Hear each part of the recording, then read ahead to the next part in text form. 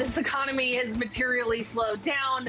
We are not in the roaring 20s. We are not in the reflation trade. What we're seeing is what you would expect. Financial conditions tightening, the economy slowing down. Most importantly, inflation is coming in a lot slower than I've been expecting. Inflation just remains too hot for them to think they're going to stop. If there was a pivot, it was that meeting-to-meeting guidance forward viewpoint from Chair Powell. This is Bloomberg Surveillance with Tom Keene, Jonathan Ferro, and Lisa Abramowicz.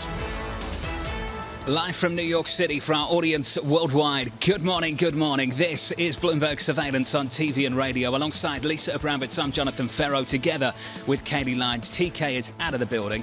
Futures positive, 0.8%. Do you like that pause, Bramo? TK is out of the building, on vacation. For a long weekend. He might be back on Monday. What a rally we've seen in this equity market. 2 days of gains post-Fed. And Lisa, they've been big days of gains. They've been the biggest gains for a post-Fed meeting in history. That's according to the data that Bloomberg collects. How do we parse this with reality? Does this sort of get supported by facts, or is this hopium on the heels of a lot of pessimism, on thin liquidity, on people unwinding shorts? And honestly, that's what I think people are parsing through right Did you see what Michael Harnett over at Bank of America said this morning? Bearish. Dove at first sight. Yeah. Dove at first sight. And he essentially says when you get to 4,200, it's a sell. It's too early to price in a Fed pivot. I was looking yesterday at the rally that we've seen in the 2-year yield. The idea that yields have come in dramatically. People are basically saying that this Fed will not have to raise rates nearly as much as they did, say, 3 weeks ago. How does this parse with 9.1% inflation? How does this parse with an employment cost index coming out later today that could potentially show ongoing strength in the pace of wage gains? How do we get a sense of the Fed backing away from its rate tightening policies at a time when they're not even restrictive yet? Do you want to do the recession debate now or later? Later. Save that for Washington. Yeah. You want to avoid that? You're sick of that already? I'm just sick of this. It's a dumb argument to be having. Whether we're in a recession or not a recession, a technical recession, not quite a recession. Okay, maybe it hasn't broadened out fully. The question is, are we on this trajectory into a great and a gradual weakening that ends up in some sort of recession at some point in the next 6 to 12 months? It is not whether the NBER is going to come out and qualify. Do you like this argument? I just love that I know you rehearsed this. I didn't. You were just ready to go. No, you had this I don't rant like this ready debate. to go. I've got one ready to go. I'll share with you later. Amazon up by more than 11% this morning. It's absolutely flying. Katie Lyons looking at the earnings out of Apple and Amazon. If you love this market yesterday, you got a green light to keep on buying it from those two names. Well, considering they both beat and they represent 10% of the S&P 500, so if they're moving higher, you can bet they're taking the broader market with them, John. What's interesting to me is, at least for Apple, the beats were by a pretty narrow margin. It isn't a quarter that they blew out of the water, so it goes to show you just how much concern there was out there about a deteriorating environment. For Amazon, as much as we talk about a potential weakening in the consumer, it doesn't seem like they are seeing it yet. Their revenue guidance was very strong. And so is this performance this morning, up 12% in the pre-market. Let's whip through the price action, up 0.7% on the S&P. On the Nasdaq 100, up by more than 1 full percentage point. In the bond market, yields have been heading in one direction over the last month or so, south. This morning, just a little bit of a bounce, up 4 basis points, 271.56. Euro dollar, Lisa, we have got to talk about the data out of Europe. Record high Eurozone CPI, GDP strong elsewhere, Germany stagnating. This is getting harder and harder for this ECB. And Germany really standing out, with other regions doing better than expected, Germany doing worse. And this really is the story. How much is this a natural gas story, an issue of what's going on with Russia and the Nord Stream 1 pipeline? How much is that really going to determine the future of the German economy, at least in the near term? Today, it's ECI Friday. We get the employment cost index for the second quarter at 8:30 a.m. We also get other data, including personal income, spending, and the PCE deflator for the month of June. I'm looking at how much we see an ongoing acceleration of the pace of wage gains, especially because right now the market believes, at least according to pricing, that the Fed is going to be able to back away. Call it a pivot, call it perhaps a dovish move, whatever you want to call it. That is what's being priced into the market. Will this come out hot, and all of a sudden will people be forced to rethink that? At 10 a.m. we get the July University of Michigan sentiment data. We've been talking about inflation expectations over the next 5 to 10 years. That did soften recently in some of the recent readings, which is possibly why people have conviction to say that the Fed could back away. How much do we see it, though, continue to weaken? How much do people see all of the headlines about recession, whether it's a technical or otherwise? How much do people see the prices that they're paying and continue to feel negative about the outlook? or do we see a rebound? And then how does the Fed respond to that? It's just a real messy soup of data as well as understanding of what's coming ahead. And the earnings parade does continue. Oil majors Chevron and Exxon should be reporting within the next minutes, really. They could report any time before the bell. And I'm curious about Colgate, Palmolive, and Procter & Gamble, the consumer staples. How much are people going into those and moving away from discretionary items? It's really been a motley picture, at least so far. The takeaway for me, as we get the best monthly gain right now in the S&P, if things stay on track, going back to November 2020, John, is that people had priced in so much worse than we're getting that even misses are getting rewarded. People are cheering a bar that has been lowered and then a company stepping across. And I think about Apple. This is not exactly an incredibly strong earnings picture. It is just traders that have priced in so much worse. And that is what we're seeing. And I think that that's going to be the theme of this earnings season. Amazon's a piece of that for sure. Yes. Up 12% in the pre-market. Bramo, thank you. Your day ahead, looking out for that data at 8:30 Eastern time, then again a little bit later this morning. Let's get to the conversation now with Tony Crescenzi, market strategist, portfolio manager, and member of the investment committee over at PIMCO. Tony, great to have you with us. How rare is it to have consecutive quarters of really strong nominal GDP growth and contractionary real GDP? And how on earth is the Fed meant to respond to that? Well, the Federal Reserve, like investors, should recognize that there's been a lot of ups and downs in the economy in this quite fast-moving cycle since 2020. It was only last year we were looking at GDP numbers on a year-over-year basis in the double digits. And so we probably should be looking at it in that context. And the Federal Reserve probably is too. It is in the sense that it recognizes that the initial conditions going into this recession, if it is one, as Lisa suggests, we shouldn't obsess over whether there's a recession. We should be thinking about, as investors, what the depth of it might be if there is one. But the initial conditions going into this weaker year, as we could certainly call it, given the two negative GDP prints, is quite strong in lots of areas. And it suggests that the economy can handle a strong negative conditions, and so a strong storm, if you will.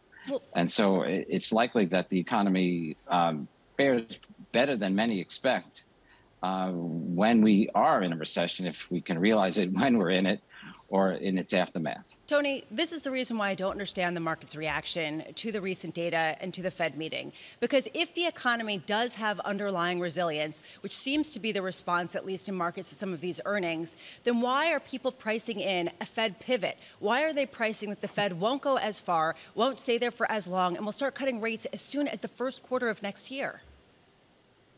It probably is a recency bias and reflects the experience of the 2010s and this idea that the Federal Reserve and other central banks can't go very far with their policy rate.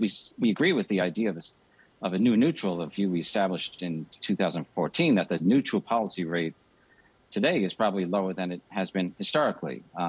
But it is what I think investors therefore are missing.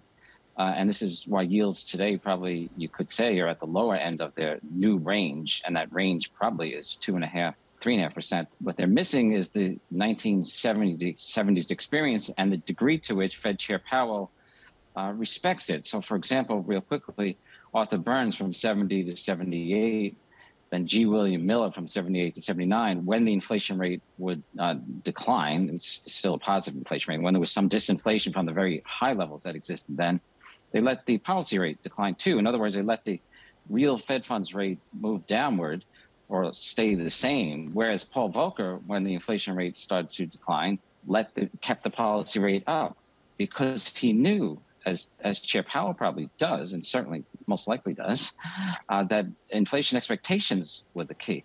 And the final ingredient to this, Lisa, is that we have new legions of people in the public that believe that the inflation rate could accelerate. And so the Federal Reserve need be conscious of that. So in other words, only boomers like me thought the inflation rate could accelerate before this recent episode. Now today, millennials, Gen X, Y, Z, all are believers in the idea of faster inflation. So therefore, the Federal Reserve in 2023 ought to be, and probably will be, cautious about cutting the policy rate and declaring victory on inflation when it moves down, and will be a little Volcker-esque in that sense and let the real Fed funds rate increase as the inflation rate comes down.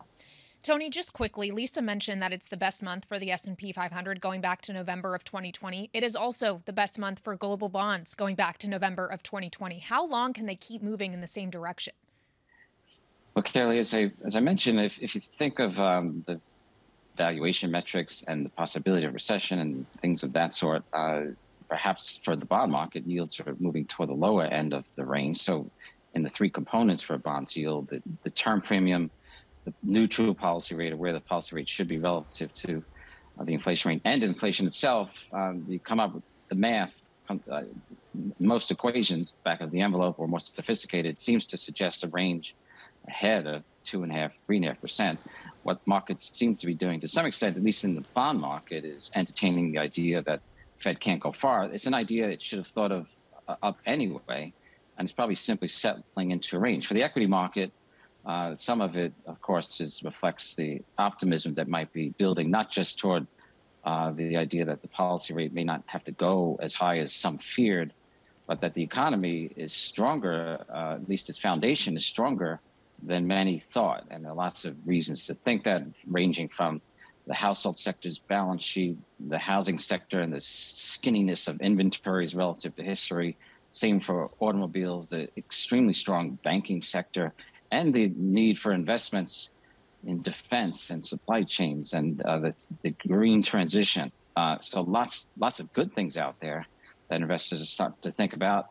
And again, for bonds, I think it's a reinforcement of confidence in the Fed, and the Fed has regained control of the inflation narrative, and the markets are benefiting. You could say broadly, the final words, at least Kayleigh, is benefiting from the Fed's tough love. This is way too constructive for 6:11 in the morning, Tony. I don't know where this has come from. Tony Crescenzi of PIMCO there. Tony, good to catch up, buddy, as always. With Kenny Lyons and Lisa Abramowicz, I'm Jonathan Ferro. Your equity market with a lift, piling into equities over the last couple of days post-Fed. We're up 0.8% on the S&P, up more than 1% on the NASDAQ. This from Credit Suisse and Jonathan Golub. Whether or not we're in a recession will be debated by academics. Today's report unequivocally reflects a substantial weakening in economic activity, raises the likelihood of a dovish pivot by the Fed, and guess what? Quote, for now, bad news represents good news for stocks. More still to come. This is Bloomberg. Keeping you up to date with news from around the world with the First Word News, I'm Leanne Gerrans. The euro area economy has expanded by more than 3 times the amount economists expected. That comes at a time when inflation and a possible Russian energy cutoff threaten to send the region into recession. GDP rose 0.7% in the second quarter, but inflation set an all-time high, up 8.9% in July from a year ago. Now, President Joe Biden and his Chinese counterpart Xi Jinping have told aides to plan an in-person meeting. That is according to a U.S. official. The two spoke on the phone for more than 2 hours yesterday. That call centered on Taiwan, a long-time flashpoint. Matters could get worse if House Speaker Nancy Pelosi visits the island on a trip to Asia. That does begin today. Beijing is warning of a firm response if that does happen. The Biden administration has approved the sale of $8.4 billion in weapons to Germany. The package includes F-35 fighter planes and new air-launched cruise missiles. The State Department announcement made no mention of the war in Ukraine, but it did say the sale would support a NATO ally that is an important force of stability in Europe. And Apple has offered just enough good news to buy itself some time. The company's quarterly revenue and profit narrowly beat estimates, and iPhone sales held up better than expected. The CEO, Tim Cook, told Bloomberg TV that Apple is dealing with a slower economy, but he expects revenue to pick up again in the coming months. I'm Leanne Gerrans. This is Bloomberg.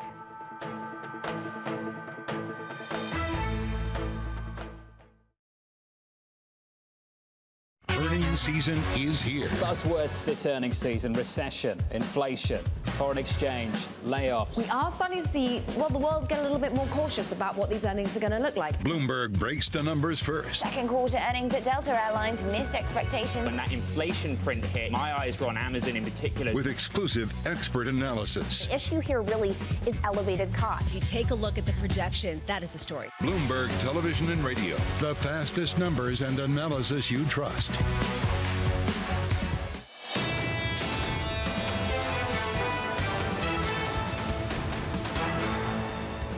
We We know there are challenges ahead of us. Growth is slowing globally. Inflation remains unacceptably high, and it's this administration's top priority to bring it down. Janet Yellen there, the US Treasury Secretary, rolled out after that negative GDP print yesterday. The recession debate yesterday was tedious, wasn't it? Bramo, my goodness, it went on all day. Okay, so I've been waiting for it. What's your rant? My rant is that if you ask a Republican, they'll tell you it's a recession. A Democrat, they'll tell you it won't. You ask Main Street, they'll tell you it sure feels like one. You ask Wall Street, good news is bad news. And you ask an academic, ultimately, NBER is our master. I put that out on Twitter yesterday. The whole thing drove me nuts. In the UK, this was really simple. 2 consecutive quarters, negative growth, done. Over. We call it a recession. Then you get to turn around and say, yes, it is a recession, but ultimately there are some underlying points of strength here and we can talk about them. But it's become so politicized over here in the United States. And for certain people, they'll say, yeah, NBER. They say it's not just about death and duration, it's about diffusion. Look at the labour market. Look at the labour market. I'm with you. Ultimately, things aren't in a great place and they're getting worse. They're not getting better. And for a market participants, that is what you're focused on, right? Cheers. That's all I can say. I think we're in complete agreement. It was just it was a frustrating exercise because I felt like everyone was talking over the real issues that needed to be debated. If you're in this market, you're trading on what the NBER might tell you in months to come. I've got some IMF forecast to sell you, if that's what you're into. Futures on the S&P up 0.7%. On the Nasdaq 100 up by more than 1%. Typically, when you make a lot of money in tough times, you may be a little quiet about it. Katie Lights, the energy players are not quiet about this at all. Yeah, speaking of things getting politicized, John, just take a look at big oil. We know that they're raking in profits. We didn't know that they were raking in this much. Analysts only expected Chevron to have earnings of about $4.96 a share. It came in at $5.82 a share. That is a record, and Chevron is returning more capital to shareholders with a $15 billion buyback. But Mike Wirth, the CEO, seems to know how that would play with the Biden administration. In the statement, he kind of pushed back on the idea of profiteering or prioritizing shareholders over consumers, saying, we more than doubled investment compared to last year to grow both traditional and new business lines. Chevron is increasing energy supplies to help meet the challenges facing global markets. So they're helping consumers too, John? Question mark? That's not going to be in the government's communications, that's for sure. Lisa, they're going to lead with a $15 billion share repurchase program. I mean, that's what all of these companies are doing. That's what we saw yesterday from Shell. They're putting their money back and they're not investing it in production because why should they if they don't have a clear backdrop on what the outlook will be like, what the regulatory backdrop will be for producing more in a year, in 2 years. Emily Wilkins down in D.C., ready to react to this, our Bloomberg government reporter. Emily, how do you think the White House responds to a $15 billion share buyback program from Chevron? I mean, one thing that you've seen the White House and you've seen Democrats kind of as a whole say is they've really put the blame for some of these high gas prices that we're seeing on oil companies, saying, look at the profits they are turning right now. Some of that needs to be passed along to the consumers. And that's really been the line that Democrats have stuck to, even as you've heard Republicans say that it's actually the Biden administration and their regulations that are causing really high gas prices right now. I think to a certain extent, even though you've heard Secretary Pete Buttigieg, other White House folks come out and point to the fact that gas prices have been falling, they still know that this is way higher than most Americans were dealing with, even with last year, and that it is still a concern going into the November election. How much is that the reason why, Emily, in the recent bill that possibly they will pass, having to do with targeting cleaner energy and investing in some of the production there, how much are they looking for that to offset demand in some sort of real way in the near term versus just being an agenda point that was there before the pandemic and now has a reason to accelerate? I think there's a little bit of both in what you're seeing with this overall package that includes $369 billion for various climate initiatives, everything from research and development to funding to help folks purchase electric vehicles, trying to incentivize that. One of the things you are going to hear Democrats make the argument on in this bill is that this is really going to help with energy security for the U.S. by trying to look at some of these cleaner energy alternatives, make the U.S. less reliable on on foreign oil and foreign gas. So expect that to be one of the big talking points that you're going to hear from the White House as they try and sell this bill, assuming, of course, that everyone's on board with it. We still don't know if Senator Kyrsten Sinema is a yes. There were some concerns that she had about that carried interest loophole that gets killed in this current version of the bill, but the Senator Sinema really supports it, and that could lead her to be a no. If that's the case, this legislation is probably not going to go anywhere. Well, and of course, on the subject of clean energy spending, it also includes permitting for drilling on federal lands, which is how Joe Manchin probably got on board with it in the first place. So we have to keep in mind that both things are happening here. So if Kyrsten Sinema is on board, there's likely no path to reconciliation. What about the other legislation that they're still currently working on? So reconciliation is really the big package that they are trying to work on right now. Lawmakers say that they are still reviewing the bill. It's more than 700 pages long. They want to take a close look at this. I think the biggest concern, though, at least from Manchin and from a number of other more moderate, fiscally conservative Democrats, is will this impact inflation? And they've heard from folks like Larry Summers, who has been openly critical of the Biden administration, that this package will not, that the taxes that they are putting in place will offset the spending that they are doing, that it will decrease demand, that it will increase supply, and that the bill will ultimately be a good thing. So that's what Democrats are really banking on right now, that this won't be impacting those higher inflation numbers, and in fact might actually wind up helping Americans if they can pass certain things like reducing the price of drugs. That might actually put more money in Americans' pocketbooks. Of course, Republicans are raising the red flag right now about the fact that this could impact inflation, tying it back, of course, to other major bills that Democrats have passed during Joe Biden's presidency. Emily, thank you. Emily Wilkins down in D.C. We'll catch up on that China call in the next hour. Bramo, I love that Larry Summers is now a source of reference for this administration when it comes to this bill. But the whole of last year, we don't want to talk about what he's got to say. Maybe they're trying to say he's got more credibility because he basically, I don't know, what's the correct way of saying it? Basically eviscerated their previous spending plan and said that that was the reason why it caused the inflation that we're seeing now. They're now using him as saying, look, even he supports us, and he was perhaps really, against us earlier. Politics drives me nuts. It just drives me insane. Should we talk about that call between the US leader and the Chinese president? 2 hours and 20 minutes. How do you think this went when she turned around and said, whoever plays with fire will get burnt? He said that before. This is his line that he uses on Taiwan. What I found really interesting is that nobody said that it was a constructive call. In the past, everyone always talked about how it was a constructive call. On either side, on both sides, nobody said it this time. And not only that, but in 2 hours and 20 minutes, they agreed on meeting potentially in person. In person, yeah.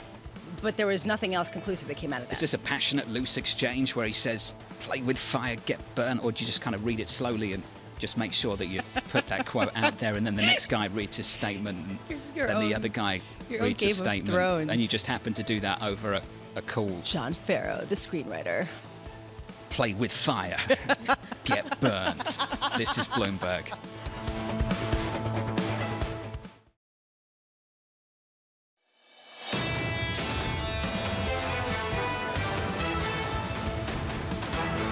When it comes to the earnings, so far so good. That's the story this morning. Good morning. It was the story yesterday afternoon, whether it was Apple or Amazon this morning, whether it's Chevron or Exxon. Another upside surprise from Exxon just moments ago. Futures up by 0.75% on the S&P, on the Nasdaq up by more than 1 full percentage point, supported by a really strong rally from the likes of Amazon and Apple with a decent gain as well. The last 2 days up by almost 3.9% on the S&P 500. Really powerful 2 days of gains. The why? Jonathan Golliver, Credit Suisse, said it. When it comes to the economic data, it's a bad news, it's good news story for this market. I hate that. And we're going to talk more about it in a moment. Did that sound sinister enough for you, Bramo? Yeah. In the bond market, 2s, 10s and 30s look like that. On a 2-year yield, yesterday we came in about 13 basis points. That's fading the Fed story this morning. A small bounce up a basis point or so to 287.84 on a 2-year. In Europe, stuck between a rock and a hard place, that is Germany and this ECB right now. German growth stagnated. You had some strength elsewhere, but that's problematic. How does this ECB respond to it? With CPI that far away from a 9 handle in Europe, and some people don't think we've seen the highs just yet. Euro dollar just about positive at 102.14, positive 0.2%. Equities in Europe gaining on the stock 600 by 0.8%. And I have to say, Lisa, Goldman, Sharon Bell out this morning saying she can smell the complacency from miles away, and they do not like this market at least right now? A lot of people have been talking about complacency, and thank you, John. Honestly, we're still seeing that rally continue, and we're still seeing a lot of short positions come out, and we are poised for the biggest rally going back to November 2020 in the S&P. Some people who last year were talking about how there was a faulty call in transitory were included among them Barbara Ann Bernard. She came out and she was saying this is not the case. It's stickier. It's more protracted. You need to plan as such. She is founder. She is chief executive officer and Chief Investment Officer of Windcrest Capital, joining us right now from the Bahamas. Barbara Ann, can you just talk about what you make of this rally that we've seen so far in July, which might be the biggest going back to November of 2020? Thanks for the opportunity, Lisa. Yeah, I think this is a bear market rally for sure, and it's based on hope, not on free cash flow. Not on the free cash flow of the consumer and not on the free cash flow of the corporate. When you have, what we're looking at is negative real wage growth, which is why we have the lowest consumer confidence in 40 years. And what businesses are facing is the highest PPI rates in 45 years, which is why small business confidence is at an all-time low. So these businesses are facing very little visibility over demand for their goods and the cost to produce them, which is not a healthy situation. And meanwhile, the market is rallying on, like we said, hope, not free cash flow. So I don't think it's sustainable, unfortunately. Barbara Ann, let's go to the phrase that John Ferro hates the most, which is bad news is good news, which is what Jonathan Golub was talking about in his note today. That's what it's become, that the more people start to talk pessimistically the way that you do, they talk about possibly some sort of pivot from the Fed. Why is this not the right way to look at it, since it has been the right way to look at it for the past few decades? Well, let's just break that down. Is bad news ever really good news? What you're talking about is the Fed will not raise rates. So we're talking about multiple expansion, not EPS expansion. And a healthy economy is based on EPS expansion. So yes, you don't want to fight the Fed, but we also want a healthy economy, don't we? Well, in theory, Barbara Ann, yeah, I would assume so. But on the subject of the Fed and how they would likely view what we have seen in the equity market, a rally, financial conditions getting easier and not tighter, at what point will they have to push back on this? Well, I feel like they induced this rally. It was the most confusing. Either I was on the wrong call or I completely misunderstood the market. But what I heard was there's no more guidance because we're tired of being wrong. And then number one, our goal is to bring down inflation for a soft landing. But number two, we understand that's challenging, and it's got more challenging in the recent months. None of that's positive to me. And then I think the real error was calling 2.25 to 2.5 a neutral rate. In my economics textbooks, that's not the case, particularly not when inflation's at 9%. So that is very stimulative and accommodative, and that's what's fueling these forces that at the same time he's trying to squash. So he also said the dot plot is the best indicator. Well, what does the dot plot say? That we have 100 basis points of more increases this year and 50 next year. So rates are still rising, and we have consumer and business confidence falling. We've never raised rates into falling confidence. And the other really interesting experiment is we've never raised rates when the U.S. Fed debt to GDP ratios are so high. So if we do induce a recession, the real risk out there is now you have lower tax receipts and higher interest expense, which is also not a pretty picture. So this is not easy. And I think as an active manager, what you want to do is really stay nimble and humble, because we're now told we're going to focus on data, which is going to be much more volatile.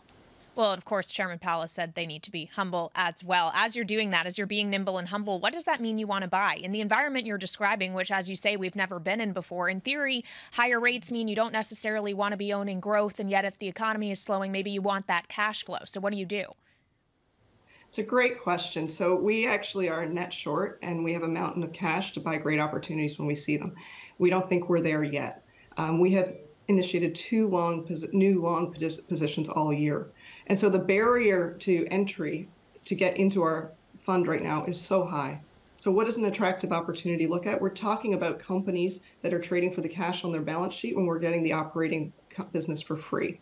So that kind of upside downside skew is the margin of safety I'm willing to take. Otherwise, we've been generating tremendous alpha on the short side. I think we have 37 individual short positions.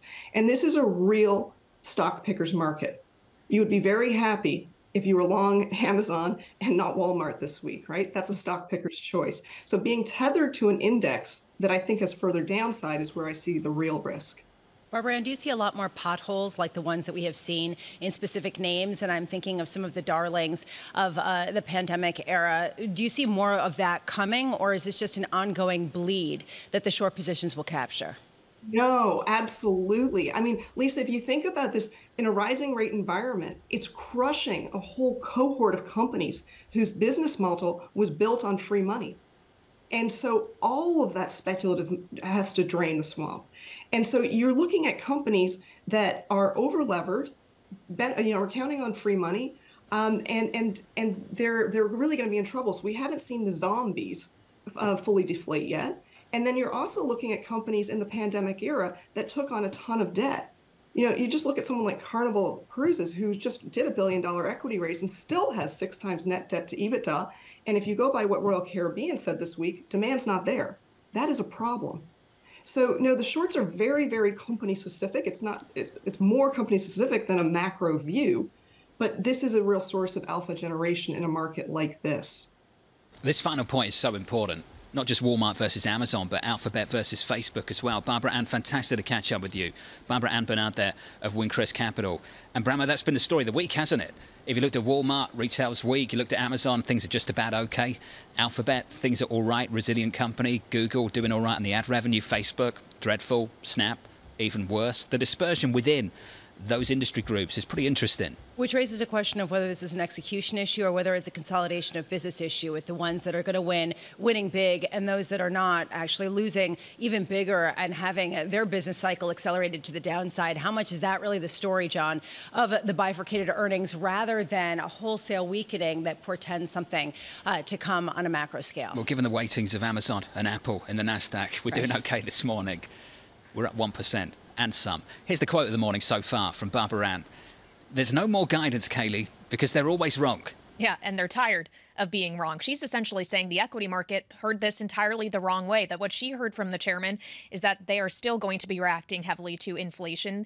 And that is after an equity market that rallied 2 days, the best Fed rally, post-Fed rally we have ever seen. So it's interesting how you are having economists saying one thing, people like Barbara Ann saying one thing, and the market is feeling something entirely different, raising the question of, is this Fed pivot now that the market seems to be focused on, one that realistically is going to be coming when it thinks it will? I wish there was a live feed of Lisa and I during the news conference with Chairman Powell, just watching this board of equities climb, and Lisa and I looking at each other with the mics off, throwing up our hands and going, what is going on?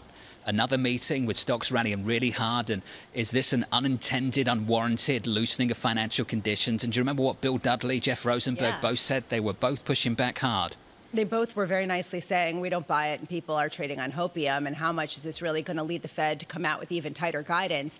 That said, and just to be contrarian to myself, and I know that's head spinning, but I go to Gina Martin Adams, where she was talking about how this rally could be viewed as constructive, that we haven't gotten the best earnings and that a lot of these stocks still rally, that we know the bad news, stocks still rally. Is it hopium, or are people saying it's all priced in, and what are they pricing in?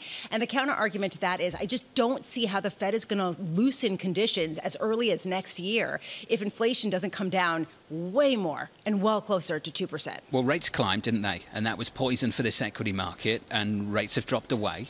And that is seemingly bullish for this equity market. At some point, Lisa, you start to pivot and think about not rates are down, but why are rates down, and focus on that instead. And that's the point that Mike Wilson of Morgan Stanley's been trying to make for a long time. You've got Mike Wilson on the one side and on the wrong side right now, and you've got Marko Kolanovic of JP Morgan on the other side, who's been on the wrong side all year, and he's on the right side right now, because Bramo, this is what he's been looking for.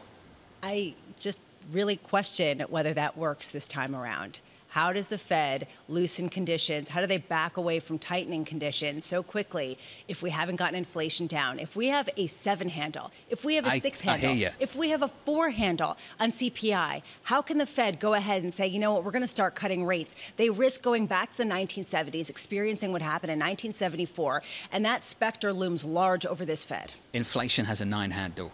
given the tone of the conversation this week, I think you could forget that sometimes. I know. Futures on the S&P up 0.8%. On the Nasdaq 100 up by 1.2%. The earnings good enough from some of the big tech players, helping out a massive week of gains. You roll in this dovish interpretation of this Fed, and we're off to the races for the bulls in this market this week. From New York, this is Bloomberg.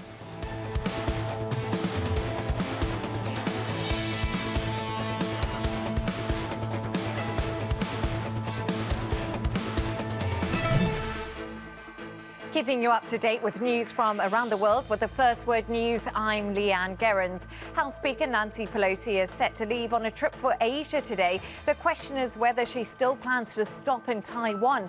Reports that she is considering a visit there have drawn harsh criticism from China, which considers Taiwan to be part of its territory. Meanwhile, Taiwan was one of the central issues discussed in a phone call between President Biden and China's Xi Jinping yesterday. Biden warned Xi against military action to reunify Taiwan with the mainland. Bloomberg has learned that the Chinese government did ask TikTok if it could open a stealth propaganda account. The goal was to target Western audiences with content that showcased the best side of China. TikTok turned down the request and said it would have violated guidelines. TikTok is owned by Beijing-based ByteDance. It has tried to distance itself from Chinese government influence. Right here in the UK, Rishi Sunak has admitted he is the underdog in the race to be the next Prime Minister, but he is vowing to fight for every vote. While campaigning in Leeds, the former Chancellor admitted his pledge not to cut taxes until inflation is under control was not universally popular. Sunak's rival, the Foreign Secretary Liz Truss, has promised to cut taxes as soon as she takes office. And shares of Amazon jumped in early trading. The company showed its e-commerce and cloud computing business can churn out revenue even as customers worry about inflation. Amazon's second quarter sales beat estimates, and it gave a revenue forecast for as much as 17% growth in the current period, plus fulfillment expectors rose less than expected. Global news 24 hours a day on air and on Bloomberg Quick Take, powered by more than 2,700 journalists and analysts in more than 120 countries. This is Bloomberg.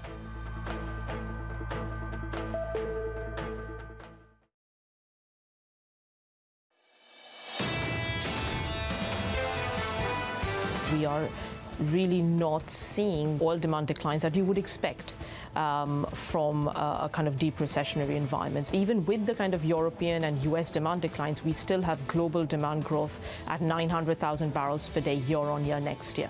And Rita Sen there, Energy Aspects Director of Research from New York. Good morning. Futures look like this, up 0.8% on the S&P. On the Nasdaq 100 up by a little more than 1 full percentage point. The energy names out this morning with earnings, Chevron and Exxon. Katie, Exxon up by about 3% this morning. Yeah, as is Chevron, both of them beating expectations on profit. Chevron boosting its buyback program to $15 billion, so returning more capital to shareholders as they rake it in due to higher oil prices. But noteworthy, both of these companies seemingly throwing in a line for the Biden administration in their statements, talking about how they're ramping up production and investment in capacity to try and meet demand.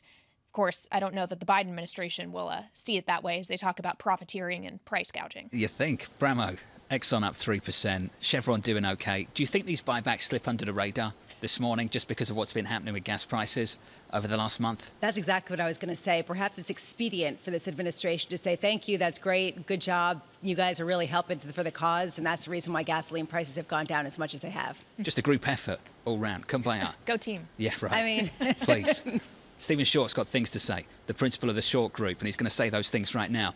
Stephen, talk to me about why gas prices are down over the last month. Yeah, absolutely. When you tank the U.S. economy and you put the consumer up against the wall, they're going to respond. And demand for gasoline is well below normal at this point in the season. When we go ahead and we adjust, seasonally adjust where we expect demand to be. And when we do our analysis, of course, we're going to take out 2020 because when we had the severe demand destruction. So we're not even looking at those levels. But when we're looking at gasoline demand, that has been the driver right now in the pullback in prices. Unlike what Brian Deese, the White House spokesman, who claimed about a month ago that the SPR release was 100% solely responsible for the pullback in gasoline. I just don't get it. Back in June, gasoline prices peaked at over $5 a gallon. When you look at the last 46 Junes, prices were 60%, 60 higher than the real, i.e. inflation-adjusted average of the last 46 Junes. In July, even though we've had this pullback, prices are still 40% greater than the last 46 Julys. So yes, we've had a bit of a pullback. This is solely because of a pullback in demand here in the United States. And that said, we're still looking at much higher prices. And of course, this is beginning to transition into the earnings that we are now seeing reported by the big oil companies. Stephen, there's a lot here and a lot to unpack. I want to hone in on one aspect of what you were saying, which is when you tank the economy, then you can get lower gas prices. I want to take issue with that because the earnings that we're getting, yeah, they might be weaker than in previous years in terms of the magnitude of beats, but they're still okay. And there is some constructive data out there. Do you think that this is as a result of what's going on with Fed policy and the weakening statistics, or is this just a logical demand side response to prices that were too high? Did we see where demand destruction kicks in? Yeah, no, I'm certainly on the boat that this is demand-driven at this point. You know, a little bit of the change in the calculus that everyone has had to deal with now is the impact of substitutes into the market. This is something we've never had to factor in, and of course, I'm talking about EVs and hybrids. So that threshold, that pain point for Americans, where before it was about $3.60, $3.70 retail at the pump. This is the price point that we began to see demand destruction. Of course, that's risen over the years. You know, I personally, as an anecdote, I drive an electric hybrid. I get blended about 70 miles to the gallon. So I'm not as sensitive to price as I was 10 years ago. So that threshold has certainly moved higher. And clearly, with gasoline prices now at above $5 a gallon, we are now starting to reap that benefit of the demand destruction. The consumer is responding. And let's keep in mind, we've also had substitutes, but the other thing that we're dealing with we never had, and this of course is COVID, the lag of COVID demand destruction. And what I mean by this is one of the reasons why gasoline was always the most inelastic as far as demand was concerned is because, one, we always had to drive to work. We always had to drive our kids to school.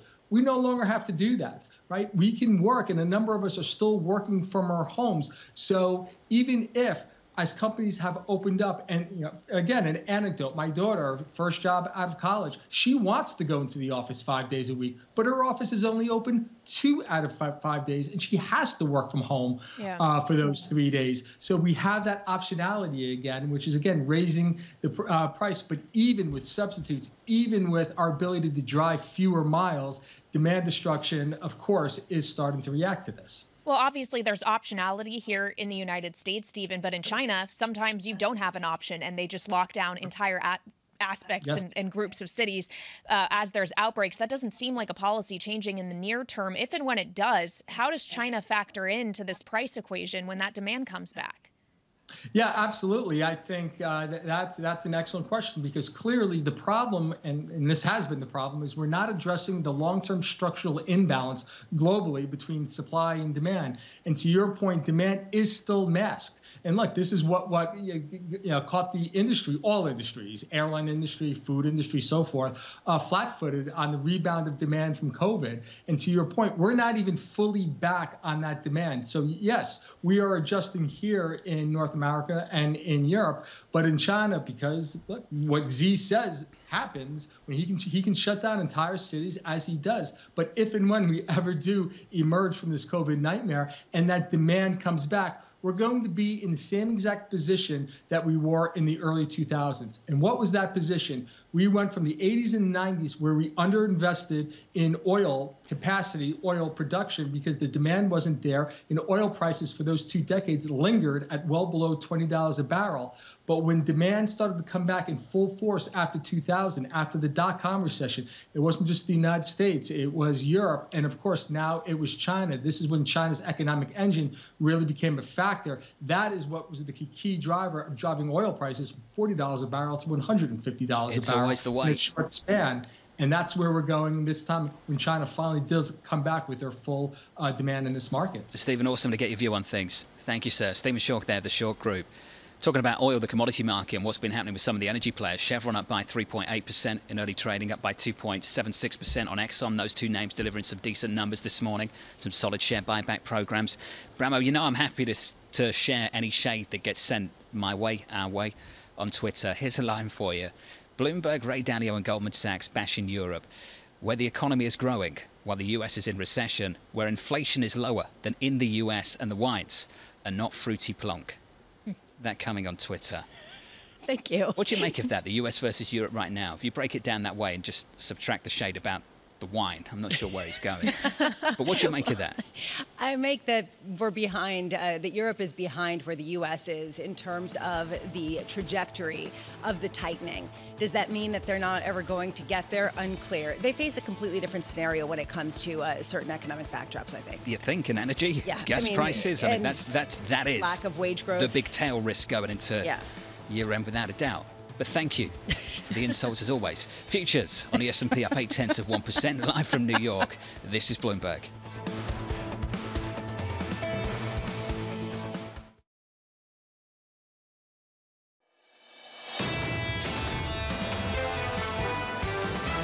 This economy has materially slowed down.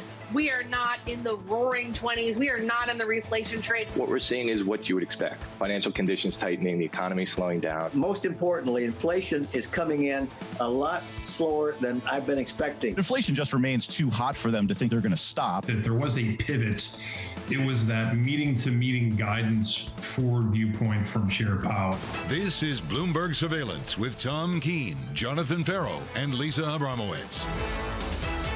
Tom is not here, so what are we calling today? ECI Friday.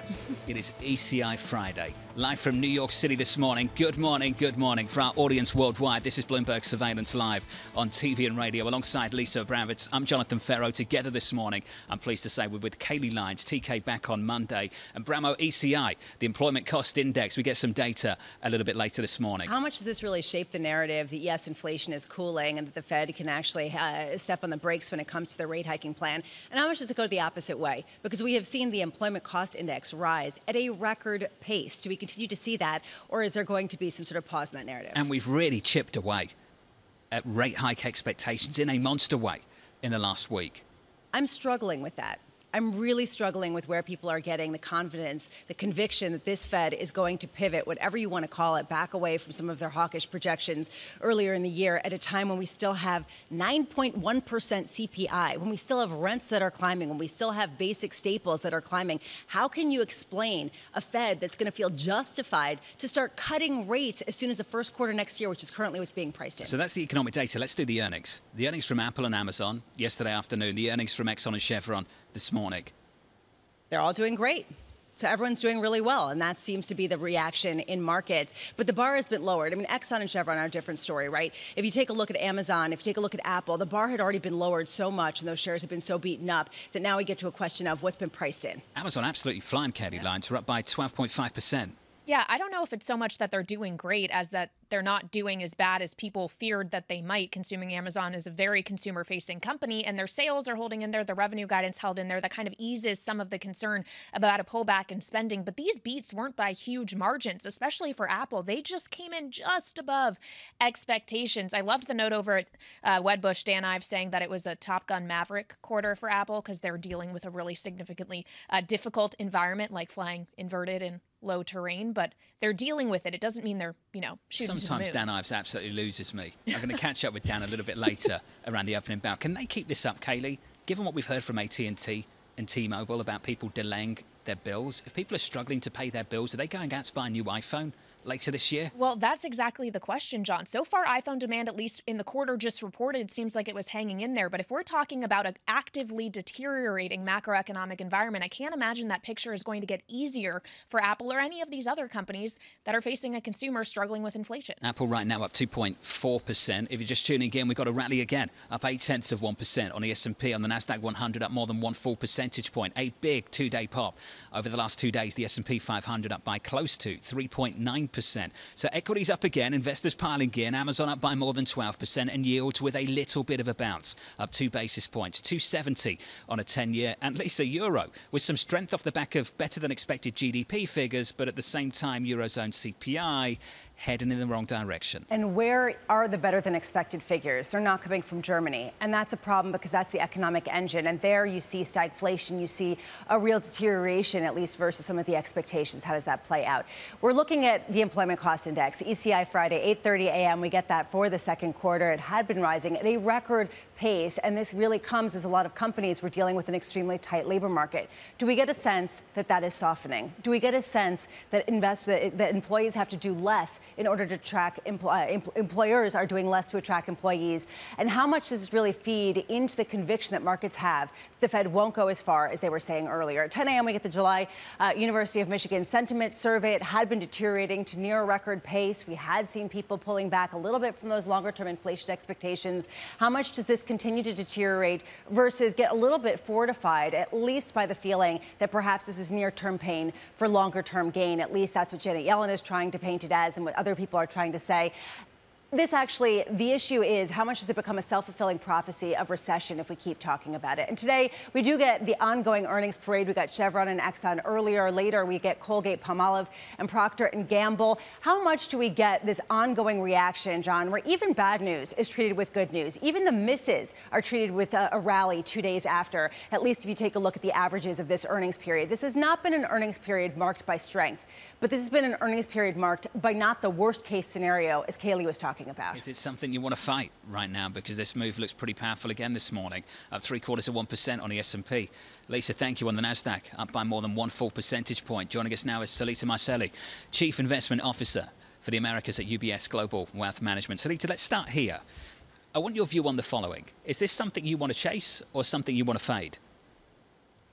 I don't think this is not something I want to chase. Look, I think the market have seen earnings that are not as bad as feared, and perceived Fed to be dovish because they're data dependent and data is coming a little bit softer. But I don't think Fed is pivoting here. I don't think the market is pivoting. There's a long way to go.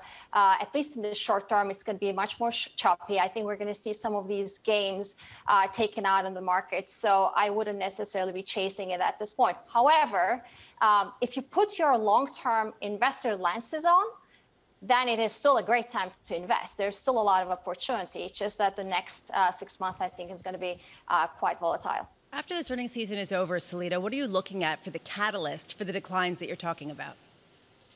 Well, first of all, in this earnings season, we heard a lot of talk of recession, but we haven't seen any indication in the results, right? We're not seeing broad-based layoffs. There's maybe slowing of hiring, and consumers are still resilient, even though we heard that low-income households may be seeing some pressures from Walmart, from AT&T.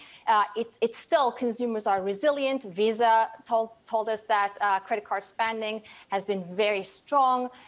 We're seeing still travel, leisure, seeing a lot of great demand. So I think what we would be looking at is, first of all, what is happening on the hiring or employment side. And in any case, that's what Fed is looking at as well, right? More than anything else, wage growth is important. And if they can see that the vacancies are coming down and that takes some of the pressure of the wage growth, that would give us a sense that maybe they will be able to pivot. But if if we see it otherwise, then it probably means that the real consumer spending that has been flat so far will probably turn negative, and there's going to be a higher probability of a recession coming towards the end of this year. Well, Salita, we were catching up with Barbara Ann Bernard of Windcrest Capital in the previous hour, and she agrees that the market got this entire Fed conversation wrong, that the pivot isn't necessarily coming, that it wasn't as dovish as the market perceived. And she said for that reason, given the environment she's looking at, she is sitting on a mountain of cash. Is it right to be sitting on a mountain of cash right now?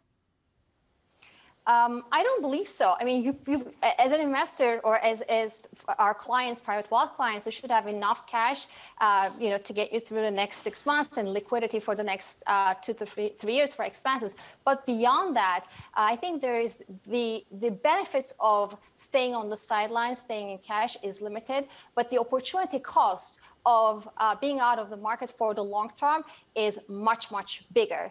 I think we did so many analysis on this in our team. If you wait for, historically going back to 1960s, if you wait for another 10% downside and then get in and then sell at the brand new highs, you're most likely to underperform 80 times versus a buy and hold strategy. So I would say this is, like I said before, for a long-term investor, is still a great time to invest because we have below average valuations in the equity market. We have seen almost 25% derating compared to the last 12 months, right? And when you look back since 1960, that is sort of consistent with return expectations of about 7 to 9% annual for the next decade. You have bond yields that are close to highest since 2018, and before that, the highest was 2008. So, starting point in bond yields is actually a good indication of your total returns.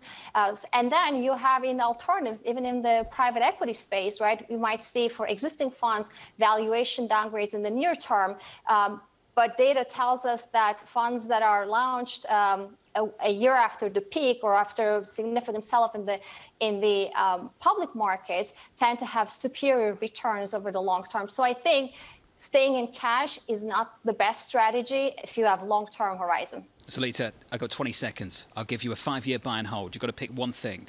What would it be? As boring it may sound, it's a well-diversified portfolio. I think that's still the only free lunch. Why did I ask? Salita, thank you. Salita Marcelli there of UBS Global Wealth Management. I like how UBS recommend you keep enough cash to get you through 6 months. Lisa, I imagine that their clients need significantly more cash than maybe you and I do to get through 6 months. Have a significantly I bigger think they're doing okay. Mountain of cash to put that aside. What did you think she was going to say? Go all in on Pinterest? Just giving her a chance, just to, no, to have an original moment. No, I'm kidding. This has been sort of the key issue for a lot of longer-term managers. They all want to say, look, we see short-term pain, but don't get too scared. Everything's okay. Stay put. That seems to be what we hear. The NASDAQ is up more than 14%, Kaylee, off the lows of June.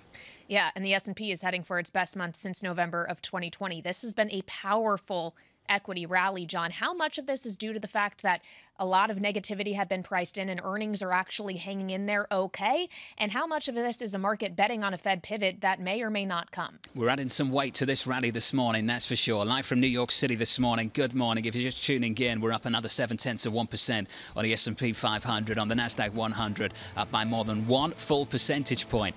The data out of Europe, not great on the CPI side of things. That comes in hot.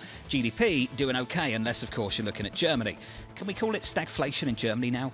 Yeah, I think we can call it stagflation in most places in the world. Can we go there in the US? I think we can go there too, right? Absolutely. Euro dollar 102.26, positive 1/3% on the euro. From New York, this is Bloomberg.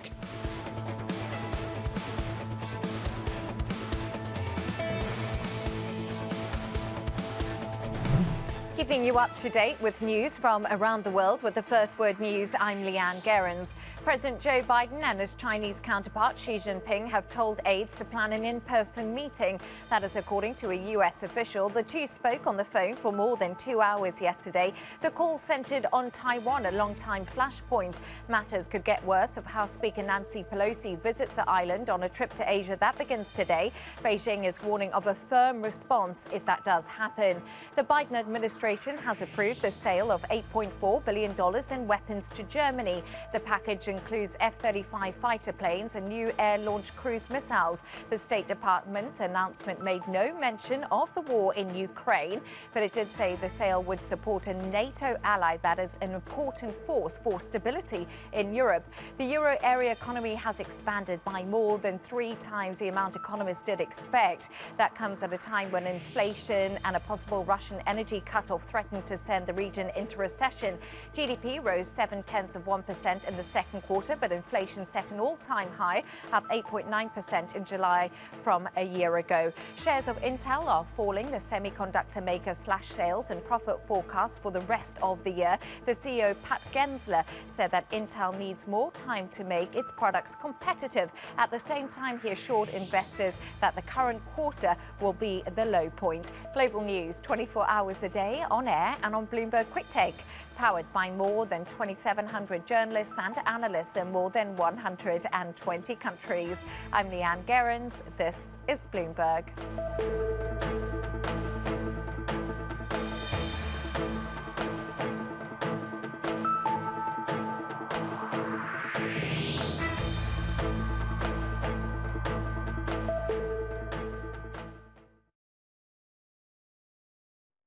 Season is here. Buzzwords this earnings season: recession, inflation, foreign exchange, layoffs. We are starting to see, well, the world get a little bit more cautious about what these earnings are going to look like. Bloomberg breaks the numbers first. Second quarter earnings at Delta Airlines missed expectations. When that inflation print hit, my eyes were on Amazon in particular. With exclusive expert analysis. The issue here really is elevated costs. If you take a look at the projections, that is the story. Bloomberg Television and Radio. The fastest numbers and analysis you trust.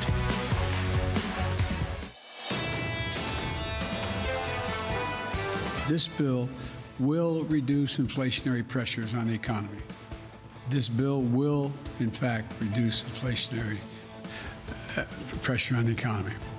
It's a bill that will cut your cost of living and reduce inflation and it lowers the deficit. It strengthens our economy in the long run as well. That was the President of the United States yesterday from New York City this morning. Good morning with Katie Lyons and Lisa Abramowicz. I'm Jonathan Ferro.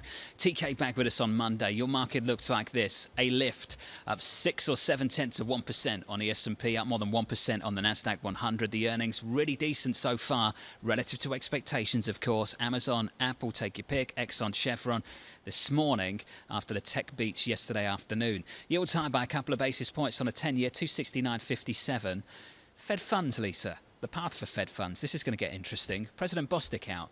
I'm very, very interested in what the Fed speak is going to sound like over the next week or so, given the market reaction to the Fed meeting just on Wednesday. Okay, so Raphael Bostic coming out saying the U.S. is not in a recession, which sounds positive, but good news is bad news. If you want to talk about bad news is good news, which I know you love so much.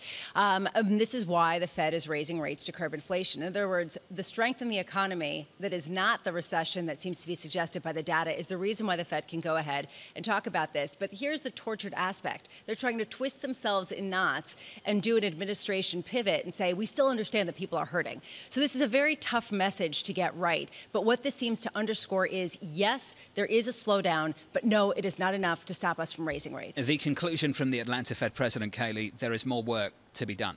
Yeah, and the question is how fast are they going to do this? Bostic saying that the pace and size of future Fed rate hikes depends on the data, John. And of course, we're going to get more data just about an hour and 10 minutes from now, including that employment cost index, which Chairman Powell told us himself on Wednesday they're going to pay close attention to.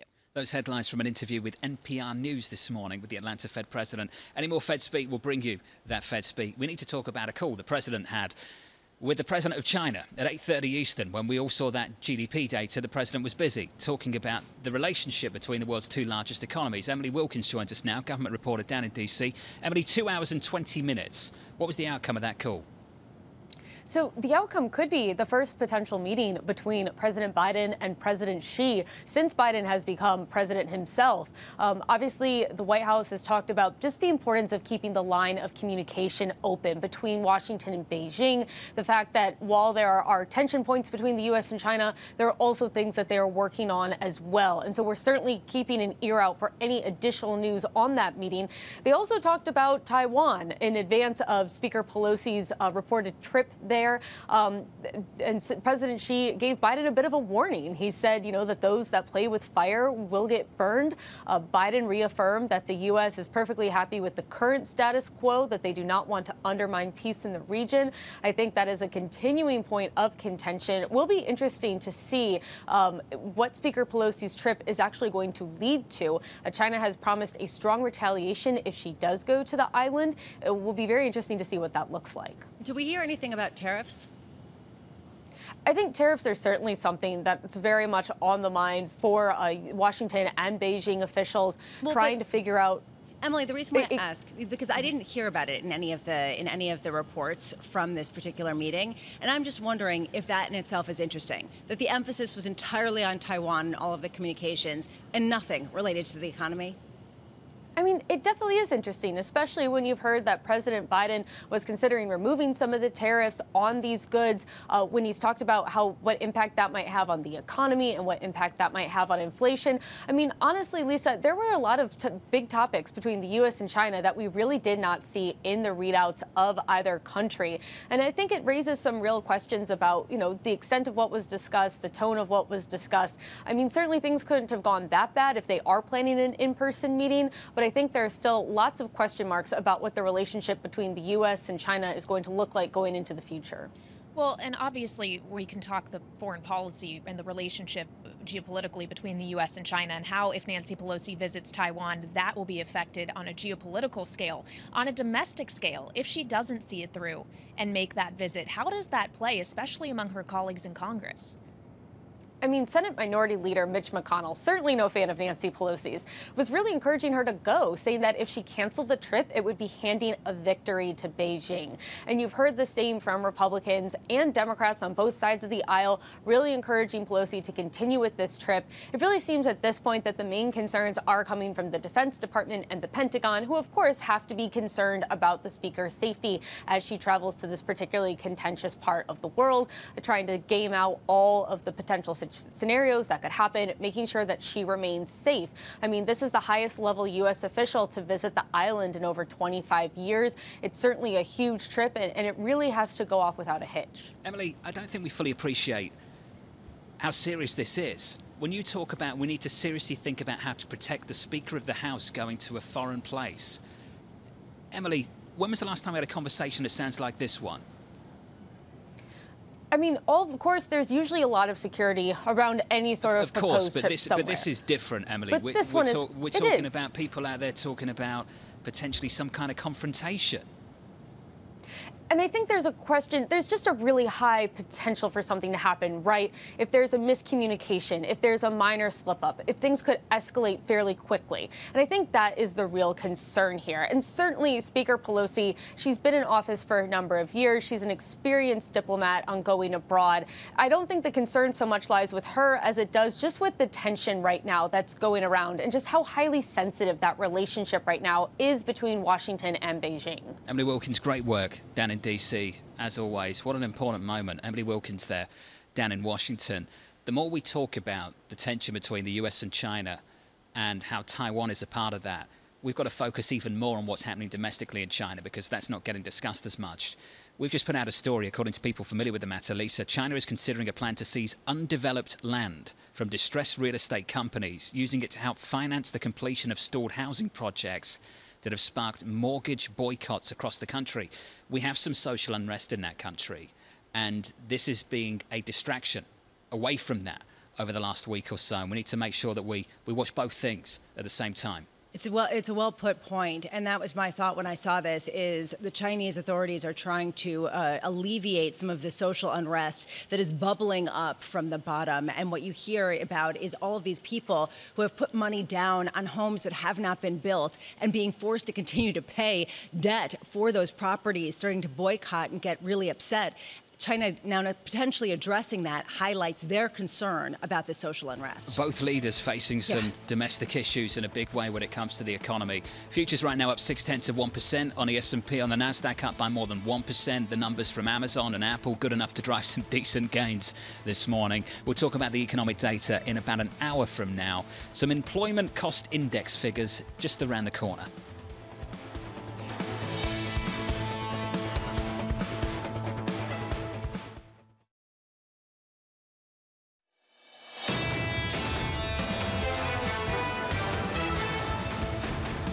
Apple and Amazon, two names that make up about 20% of the Nasdaq 100.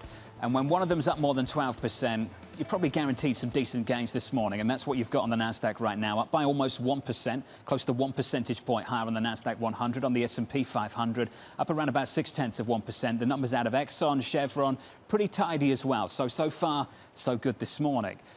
So far, so bad, and apparently that is good. Doesn't make sense, does it?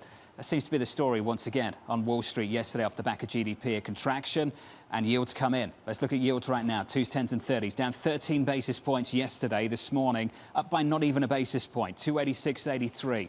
We're data dependent. Let's look to the data. The ECI out a little later this morning, 8:30 Eastern time. Then Mitch Consumer Sentiment Survey, which has become so important for Chairman Powell over the last few months. Lisa's got things to say on that. I know she has. Consumer inflation expectations over a certain time horizon is a critical point for them. Mitch, I think, is about 500, 600 phone calls, and there you go. Anyway, I digress. Let me talk about euro dollar. The data out of Europe, CPI in the Eurozone, close to a 9 handle on inflation, but GDP was better than expected. Does that open the door for more rate hikes from this ECB? Euro dollar 102.20. Germany, though, stagnating. And that's going to be a problem because this is only going to get worse in the minds of many people.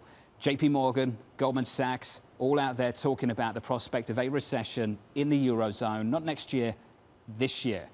That's the story for Europe right now. A rock and a hard place, and an ECB that thinks it's going to keep on hiking rates. For how long? I don't know. Euro dollar 102.21. That's the cross-asset price action. Let's get you some better news. We can do that with Bramo. Hey, Lisa. Hey, how's it going, John? And definitely it's a better news story than the stagflation that you're talking about around the world. Amazon is not Walmart. That was my big takeaway yesterday. We saw the downgrades from Walmart, the likelihood of that same kind of trend in Target. Amazon delivered that they were able to maintain and beat, and that is causing a massive rally. Those shares up more than 12%. Apple also just kicking across, as Kaylee mentioned, the earnings beat, and they are up 2.3%. They were also able to maneuver through some of the supply chain issues, particularly in China. Intel, however, in the story of haves and have-nots, is a big have-not. They offer up some really dire projections for the year ahead, talking about a lack of demand for chips. We have seen this across the chip sector. Those shares getting absolutely hammered, down 11.2%. And in the story of the haves and the have-nots, the darlings of the pandemic era that have absolutely gone the other way, full round trip, Roku is the poster child for that. Because yes, perhaps Alphabet was able to get their advertising revenue up. Roku, not so much. Those shares down 22.9, nearly 23%. Just to give you some perspective, those shares trading set to open at $65.72. Back in July of last year, they were trading at near $500 a share, John. Just to give you a sense of some of the momentum that's been kicked out from under some of these companies. I'd lost sight of that. That's ridiculous. Isn't that? I mean, this just sort of speaks to how much things got pumped up, and then the crash. I mean, that's dramatic.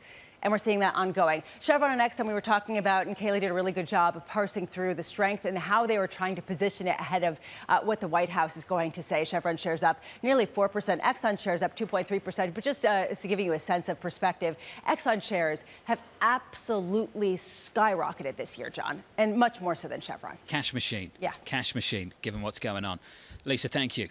Joining us now is Tom Titsouris, the head of fixed income research at Strategas, a Baird company. Tom, always good to catch up with you. Michael Hartnett of Bank of America out this morning saying to sell the S&P if it hits 4,200, it's too early to price the Fed pivot.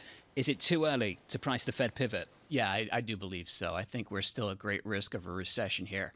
But really what I think simply what we're seeing here in both the equity and bond markets is that the markets are saying that the Fed, because it's relying so heavily on using the Fed funds rate to tighten monetary conditions instead of the balance sheet, the market is saying that the Fed very well may not be able to get to a point where balance sheet reduction can harm risk assets because the economy, Main Street, very well may wobble into recession and the Fed might have to pivot. But even with that, I think a recession is still the most likely outcome here, and I think it's too early to be calling a bottom in equities. So talk to me about how much they're going to hike into this weakness, because that's what we're talking about when it comes to the Federal Reserve. Tom, I asked this question a little bit earlier this morning. It's a peculiar situation because nominal GDP is flying, yet real GDP is contracting, and it's unusual to have two quarters of that, Tom. How do you think the Fed responds to that? Yeah, I think the Fed really has no choice. They have to continue to tighten, but whether they tighten at the pace that they're going at, 75 basis points a month, or they slow that down, that's the real question, I think. But nonetheless, I think their peak here in the Fed funds rate is likely to be 350, perhaps even as high as 375. And so that means that they're going to go at least another 50 basis points in the next meeting and then possibly slow that down to 25. But they're going to have to tighten into real economic weakness because, as you mentioned, nominal GDP is so high. Tom, I'm struggling to understand the rationale then of the junk bond traders that have pushed up valuations there and headed that asset class for the biggest monthly gain in decades. Tom, how does this make sense when you talk about a scenario of hiking into weakness, of dealing with stagflation? Yeah, I think, again, it really comes down to the Fed's lack of use of the balance sheet. We've often said at Strategas, when you use the Fed funds rate to tighten monetary policy, you put more of that strain on Main Street. When you use the balance sheet, you put more of that strain on Wall Street, which we can broadly view as large companies, the U.S. Treasury, the largest states. The Fed has just simply said, we're not going to use the balance sheet. It's going to be a very passive tool. Okay, and I'm looking right now at the balance sheet, which ticked down to $8.9 trillion from a high of about $9 trillion. It's really just dramatically rolled off. I'm being a little bit sarcastic because people are talking about quantitative tightening, and it's begun at a pretty snail's pace. Tom, are you basically saying that you're going to feel it on Main Street much more than in corporate America, and that's being reflected in asset prices? Yeah, and just to give you an understanding of just how disproportionate this tightening is, the amount of rate hikes the Fed has put in place, we'll call it 250 basis points, we estimate an equivalent amount of balance sheet reduction would have been about $4 trillion. So we're well behind that. All right, so translating into what that means for the trajectory of yields in this bond market, I know you think we've probably seen the peak. How far away are we from the trough? That's a good question. Right now, that trough, our expectation of trough is probably not much below 250 and possibly even 250 itself. We think you're going to see 10-year yields, for the most part, bouncing between a 250 and a 325 for the next 12 months. And what does that mean for the curve, considering the short end is thinking the Fed is going to do something else entirely than it thought about a month ago? Yeah, I think it generally means that the curve 2s, 10s is likely to continue to invert, albeit at a slower pace than we've seen to this point. So we could see another about 15 to 30 basis points of further inversion in 2s, 10s. And that's going to depend on whether or not the market price is a terminal funds rate of 325 or 350. Tom, what's more important today, ECI or you, Mitch? ECI.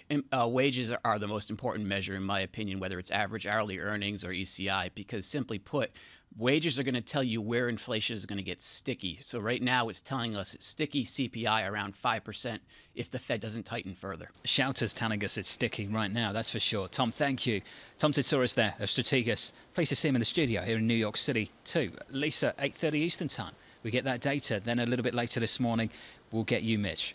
So what do you think is the reaction in markets? If ECI comes in hot, how much does that tank this market? I mean, that's basically good news in terms of the consumer having more buying power will be viewed as bad news. That's my projection. What's yours? Yeah, I won't give you the magnitude because I can't tell you how much we'll move by. I'll give you the direction. You'd imagine that we'd have an adverse reaction in a market that's been pricing out the Fed that might have to price it back in, if that's what we get this morning. On the flip side, if we get a weaker than expected employment cost index, if there is less momentum in the wages for employees, how much does that give some momentum to the trade versus already having been baked in? The parameters of risk right now are skewed, it seems, to perhaps the bad news, just because right now there's a lot of potential pivot talk that's been baked in. That is the trade. You just described it. That's why the Nasdaq is up by close to 1%, including the earnings this morning. On the S&P, up another 0.6%. Katie, the road to September is so long. There's so much data to get through between now and then, and we've got a one-stop meeting over in Jackson Hole as well, where if they want to communicate something, they can. Yeah, and I know you, Tom, John, and you three will be there to hear it in person, which is exciting for you guys. But yeah, I mean, the point of the story is you can't guess right now what the data is going to look like in September and how the Fed is going to respond to it, considering they gave up on guidance. We were told earlier the reason they did that is because they're tired of being wrong. So now you have to look at the data and just try and guess how the Fed is going to react to it, because are they really going to tell us? Well, it's difficult to guess how the Fed's going to react to anything because I don't know what the Fed is reacting to still. Lisa, if you really lay this out, and that's been the biggest complaint against this Fed, this is why Tom and I often argue about this. They say they are data dependent. That is fine, but you have to define how you're dependent on that data. And they haven't really done that. Which data point matters? 1 minute it's ECI, then it's you, Mitch, then it's headline, then it's core, then it's headline, but it's core. What is it? And now people are saying it's jobs because they were talking about the strength in the labor market. So if there's weakness in the labor market, then what's the reaction function? Then do they pivot? Then do they say, okay, we're not going to raise rates? Or are they still concerned about the headline CPI number? Their heads perhaps are spinning, but they're not giving any guidance to markets. And there was a real frustration that we've heard in a lot of investment managers saying, we have no guidance. We don't know what you're going to do. You're going to dictate the path of this market. And so people are saying, well, they're just going to be forced to be dovish. And that seems to be the assumption that's baked into the market right now. I don't know how much these corporations can offer guidance either, particularly around inventories. And Kelly, it's interesting to me that inventories is such a major part of the GDP story as well, because these retailers, they don't know where their business needs to be Yeah. a year out, and they don't know how to calibrate their business for the economy further down the road. And we've talked about some of the retailers. They're well positioned now for an economy that existed 12 months ago, and things have changed very quickly since then. Yeah, it goes to show you timing is everything. Working so hard to get all the supply because demand was so strong for certain products. Now the demand has evaporated as inflation bites into consumers' wallets, and now you're stuck with inventory that you need to get down. And yes, maybe that will be a disinflationary force, but it's not great for the bottom line of these companies as they face very, very real margin pressure. We've seen it with Walmart. We've seen it with Target. Yeah. It's a thing that's happening, John. Lisa, I'm with you. Execution doesn't get talked enough about in earnings season. If you just looked at Walmart, things are terrible in retail. Amazon, maybe a slightly different story than if you just looked at Alphabet versus, say, Facebook or a Snap. Again, there's much more dispersion out there than I think a lot of people are giving them credit for. Consolidation among the stronger players, of course. Walmart doesn't have AWS. Yes, Just true. Side story. I mean, that's very true. I just got some investment advice from a Bloomberg Terminal subscriber. Go to cash. Who do you think that guy is? Tom, good morning. TK, go back to bed. Futures on the S&P up 0.6% on the Nasdaq, up by 8 or 0.9%. From New York, this is Bloomberg. Keeping you up to date with news from around the world with the First Word News, I'm Leanne Gerrans. House Speaker Nancy Pelosi is set to leave on a trip to Asia today. The question is whether she still plans to stop in Taiwan. Reports that she is considering a visit there have drawn harsh criticism from China, which considers Taiwan to be part of its territory. Meanwhile, Taiwan was one of the central issues discussed in a call between President Joe Biden and China's Xi Jinping yesterday. Biden warned Xi against military action to reunify Taiwan with the mainland. Now China is looking at a new way of resolving those mortgage boycotts that have broken out across the country. Bloomberg has learned the government is considering seizing undeveloped land from real estate companies and using it to help finance the completion of stalled housing projects. Home buyers are holding back mortgage payments because developers have failed to finish building their homes. France's President Emmanuel Macron has asked Saudi Crown Prince Mohammed bin Salman to help Europe move away from Russian oil and gas. At a dinner in Paris, Macron stressed the importance of continuing the coordination with Saudi Arabia. Macron has reached out to leaders of other oil-producing countries, including the UAE and also Iran. Global news 24 hours a day, on air and on Bloomberg Quick Take, powered by more than 2,700 journalists and analysts in more than 120 countries. I'm Leanne Gerrans. This is Bloomberg.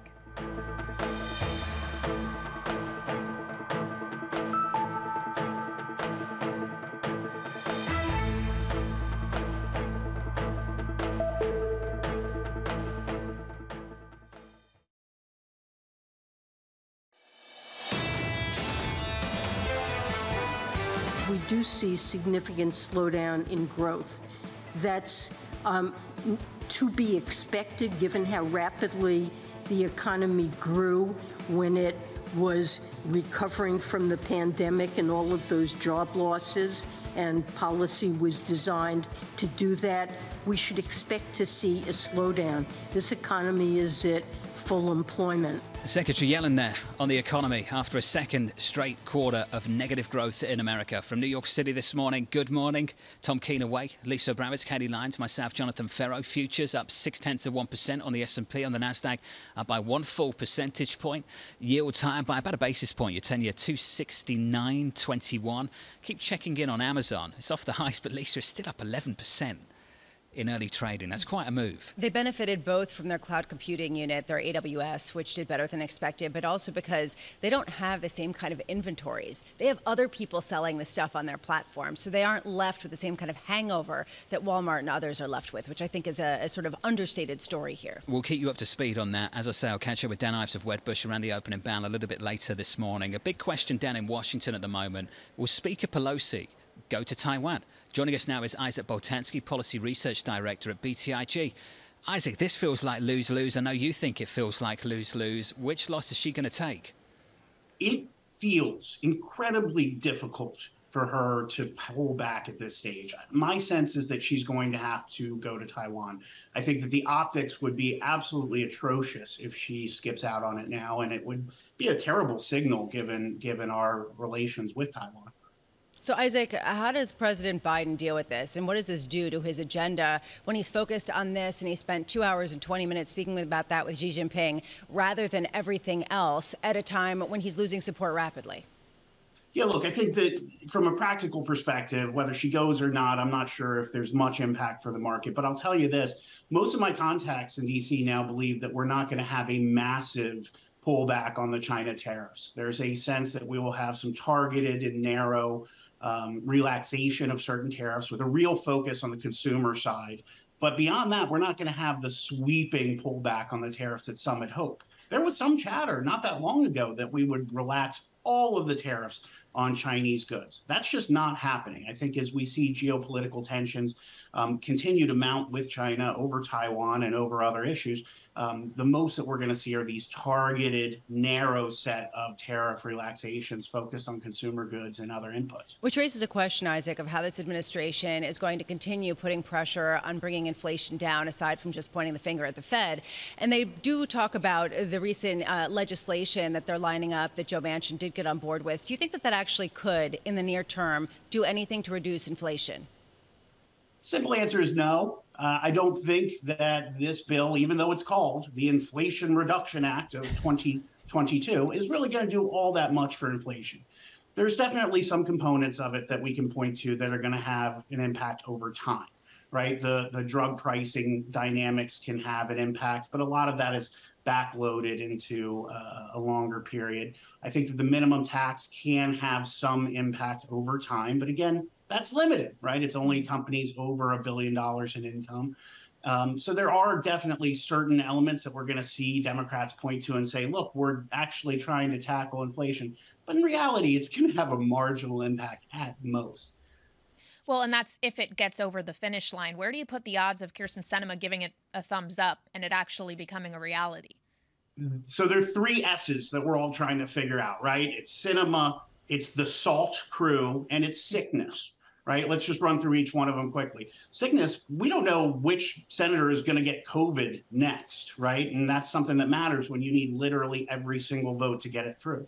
On the SALT crew, we've got to watch Senator Menendez and Congressman Gottheimer, both from New Jersey, to see if they're going to blow up this whole deal over the fact that the SALT cap has not been lifted or eliminated in this proposal. And then it's all eyes on Senator Sinema.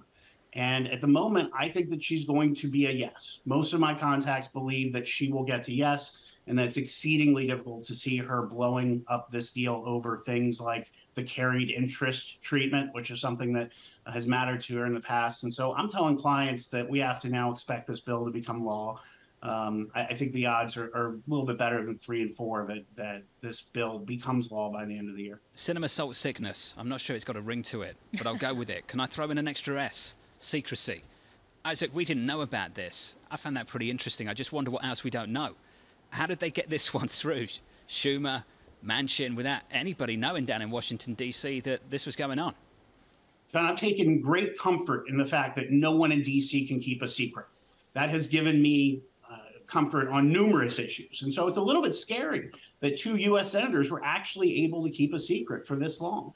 And my view on this is that it's pretty extraordinary in these times in general. But we've got to now think about the next iterative dynamic. And to me, that's going to be political retribution from Republicans.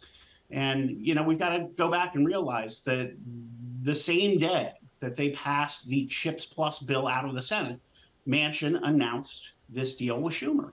And Republicans feel as though they were hoodwinked because they passed CHIPS Plus through the Senate on an understanding that we would not have a reconciliation bill. And so there's going to be some degree of political retribution from Republicans over the next few months, which could make funding the government a little bit more difficult. It could make getting an end-of-year tax agreement for extenders and retirement changes a little bit more difficult. We're going to have to wait to see, but that's what I'm hearing so far from Republicans. What's retribution look like when the game's almost up? Midterms are just around the corner, Isaac. Isn't that why they made this play at this time? Exactly right. And so, look, we, I think, can have some degree of comfort in the fact that the midterms are largely baked, at least for the House.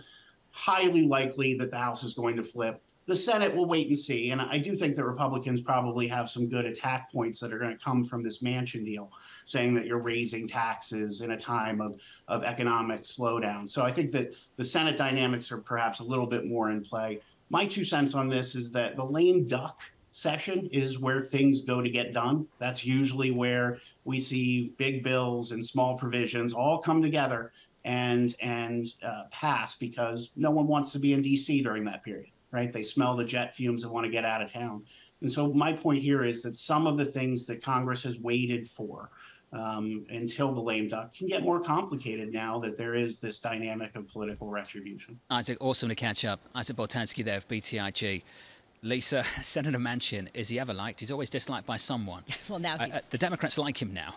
Now the Republicans don't like him. The Democrats like him. The Republicans are really angry with him because he gave a nod that he wasn't going to sign on to any plan that raised taxes. And then within 24 hours after that assurance allowed the chip bill to get passed, they came out with his approval on this additional bill that was much bigger than expected and broader and included minimum tax requirements for corporations.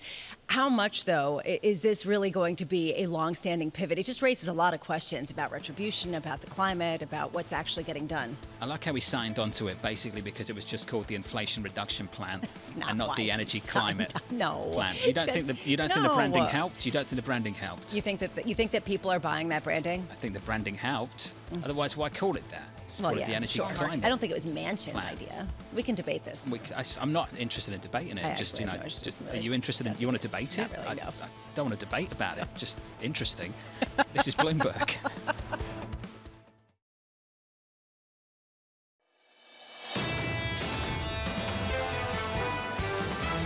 There's just too much inflation in the pipeline for them really to relent yet. The Fed has toggled things down.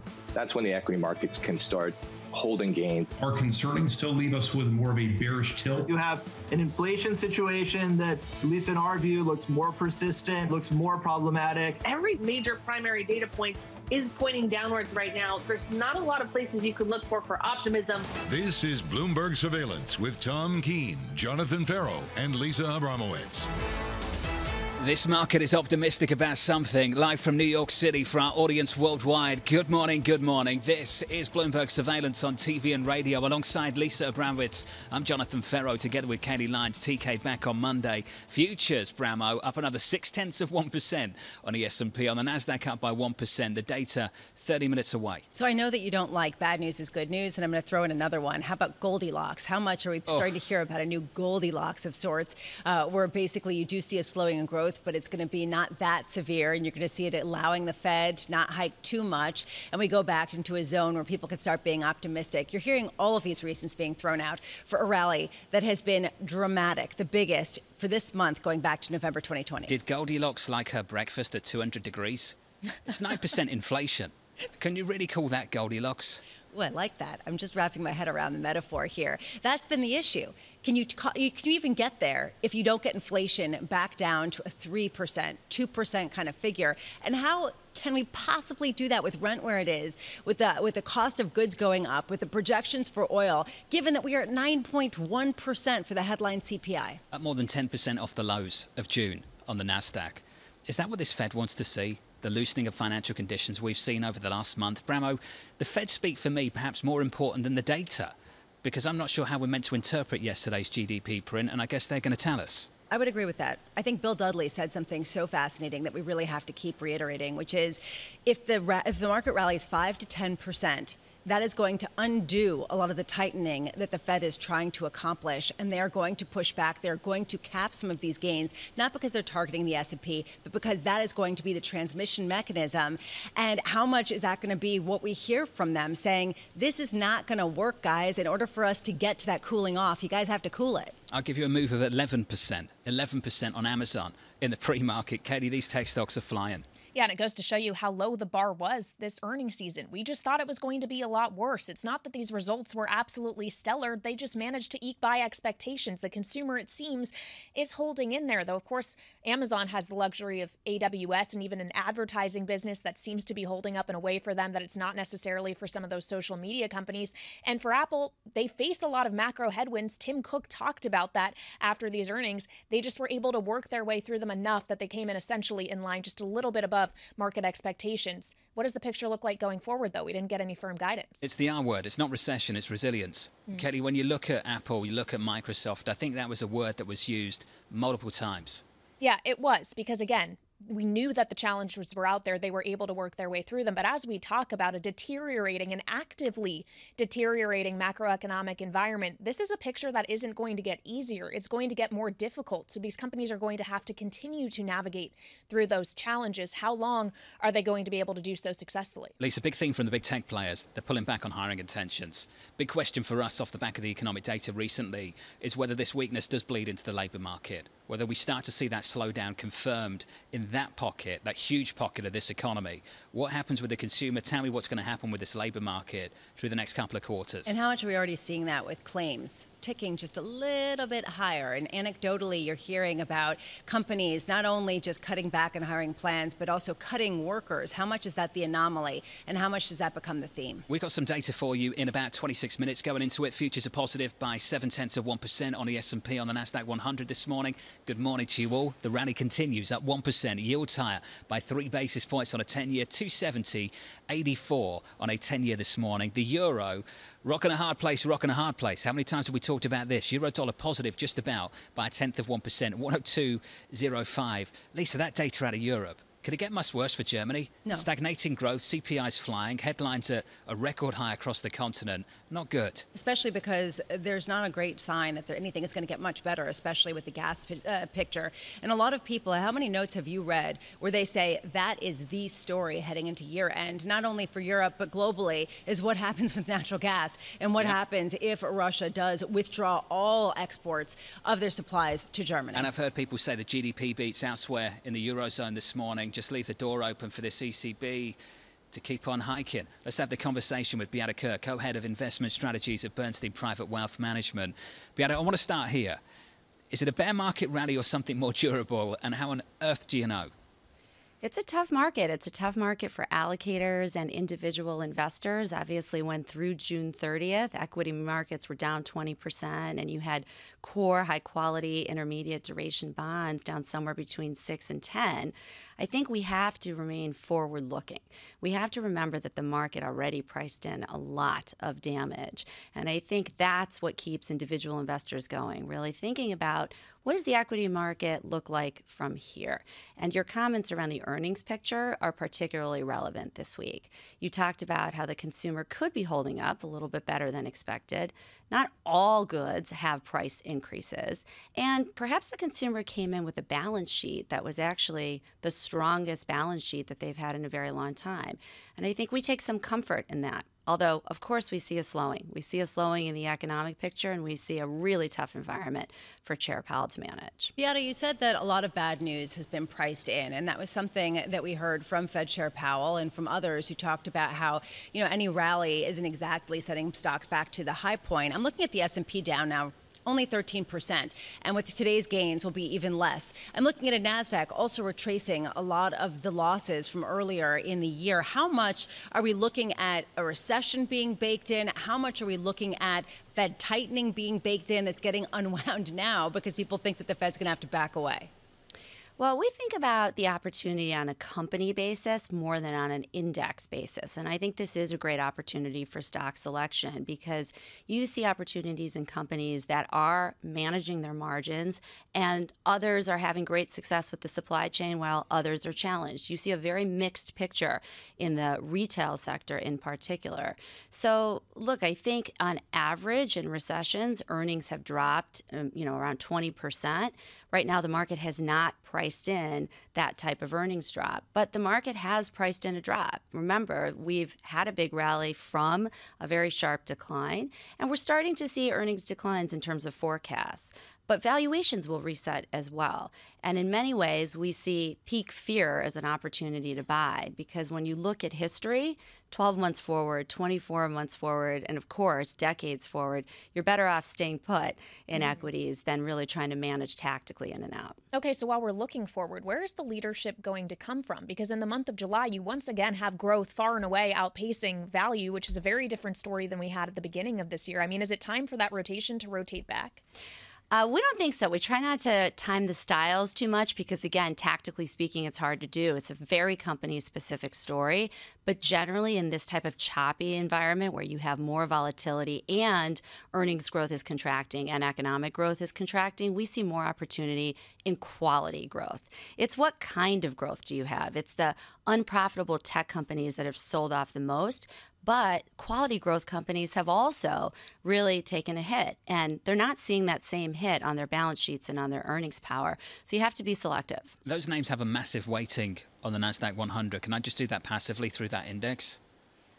Look, you're going to get exposure, obviously, to the overall market opportunity, but we think the time is now for stock selection. I think you have to be very careful in this environment. So there's more opportunity for differentiation, although it's been a tough year for active managers. So again, that pivot of styles and factors has been difficult to navigate. It just comes down to the company opportunity. Bianca, well said, of Bernstein Private Wealth Management. Lisa, it's easy to say this is a stock picker's environment. It's much harder to pick the right stocks. This week, Walmart versus, say, Amazon. One example, we talked about that earlier this morning. Alphabet versus Facebook, another example. How about where the leadership is going to come from? Everyone was going to say that if you got that pivot, you were going to get that rally from the big tech stocks, and you got that kind of, but not entirely, and it wasn't exactly easy. And then there are people who are saying fade the energy bet because that's already gone really far, and it keeps giving way to more gains. So how do you get this right at a time when you have an uncertain Fed, uncertain data, uncertain backdrop for corporate spending? Tough one. Jim Bianco of Bianco Research was on with me yesterday, and he really pushed back against this idea that we could go back to the old playbook of 2019, the pre-2020 playbook, this idea that we're just going back there. Low growth, inflation comes down, the Fed has to back away, buy tech. He does not believe that's going to be the case. He thinks this inflation story is going to be much, much stickier than some people appreciate. Which is the reason why I've been really questioning what markets are baking in, which is potential for rate cuts at the beginning of next year. That was actually priced into the market at one point yesterday. We're talking about a much softer pace of rate hikes. How can we do that? I just am trying to wrap my head around what's going to justify that from the Fed. Some people have pushed back and actually written into me and said, you're totally off the mark. And the Fed is going to actually pivot, and they're going to stop raising rates. They're going to cut. And they said, you're underestimating the weakness in the economy. So it's one or the other. If the economy is so weak, why are stocks doing so well? And if the economy is so strong, why wouldn't the Fed keep raising rates? Well, the Fed keeps pointing to underlying strength of the labour market. So maybe the labour market is the new data point to watch. I've made this point a couple of times this morning. It's not controversial at all to say that it's all about the Fed speak now, because the Fed has been as clear as mud about its reaction function. So you can sit here and say they're data dependent, but if you don't spell out how they're dependent on the data, that's problematic. And Lisa, we're going to get whipsawed from Fed speech to Fed speech to data point over the next 6 weeks. Tom's going to love this. Tom's going to appreciate every single minute of it. Absolutely love this. He's like, oh, I don't like the Fed. ECI today, you've got CPI August 10th. You've got CPI September 13th. You've got 2 labour market reports. You've got you, Mitch. All of a sudden, it's about you, Mitch. You've got the ISM next week as well. I mean, take your pick. Yeah, there's tons of it. Which of the Fed members do we actually listen to? There's another problem. And if Chairman Powell hasn't made a call, apparently he's going to put out a newspaper article, unsourced. Like, I mean, the unsourced, it drives me insane. That John drives has me a lot insane. of feelings. I know. We're very sensitive people. He's sensitive. Okay? Except for me. We're up 6/10 on the S&P. This is the market you've got, and this is what's happening. We're rallying hard. On the bad news is good news dynamic, according to Jonathan Golub at Credit Suisse, and so many others too. This is Bloomberg. Keeping you up to date with news from around the world. With the First Word News, I'm Leanne Gerrans. ExxonMobil has posted its best profit ever thanks to surging commodity prices and rising demand. Second quarter net income at North America's biggest oil producer rose $17.9 billion, beating the previous mark set in 2008. Chevron also posted the best quarterly performance in its history. The country pledged to boost stock buybacks by as much as $5 billion. Now, President Joe Biden and his Chinese counterpart Xi Jinping have told aides to plan an in-person meeting. That is according to a U.S. official. The two spoke on the phone for more than 2 hours yesterday. The call centered on Taiwan, a long-time flashpoint. Matters could get worse if House Speaker Nancy Pelosi visits the island on a trip to Asia that begins today. Beijing is warning of a firm response if that does happen. China is looking at a new way of resolving those mortgage boycotts that have broken out across the country. Bloomberg has learned the government is considering seizing undeveloped land from real estate companies and using it to help finance the completion of stalled housing projects. Home buyers are holding back mortgage payments because developers have failed to finish building their houses.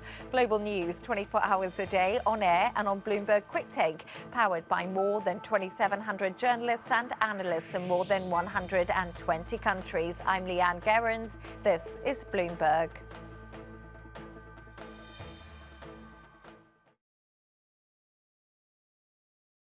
Earnings season is here. Buzzwords this earnings season: recession, inflation, foreign exchange, layoffs. We are starting to see, well, the world get a little bit more cautious about what these earnings are going to look like. Bloomberg breaks the numbers first. Second quarter earnings at Delta Airlines missed expectations. When that inflation print hit, my eyes were on Amazon in particular. With exclusive expert analysis. The issue here really is elevated costs. If you take a look at the projections, that is the story. Bloomberg Television and Radio. The fastest numbers and analysis you trust.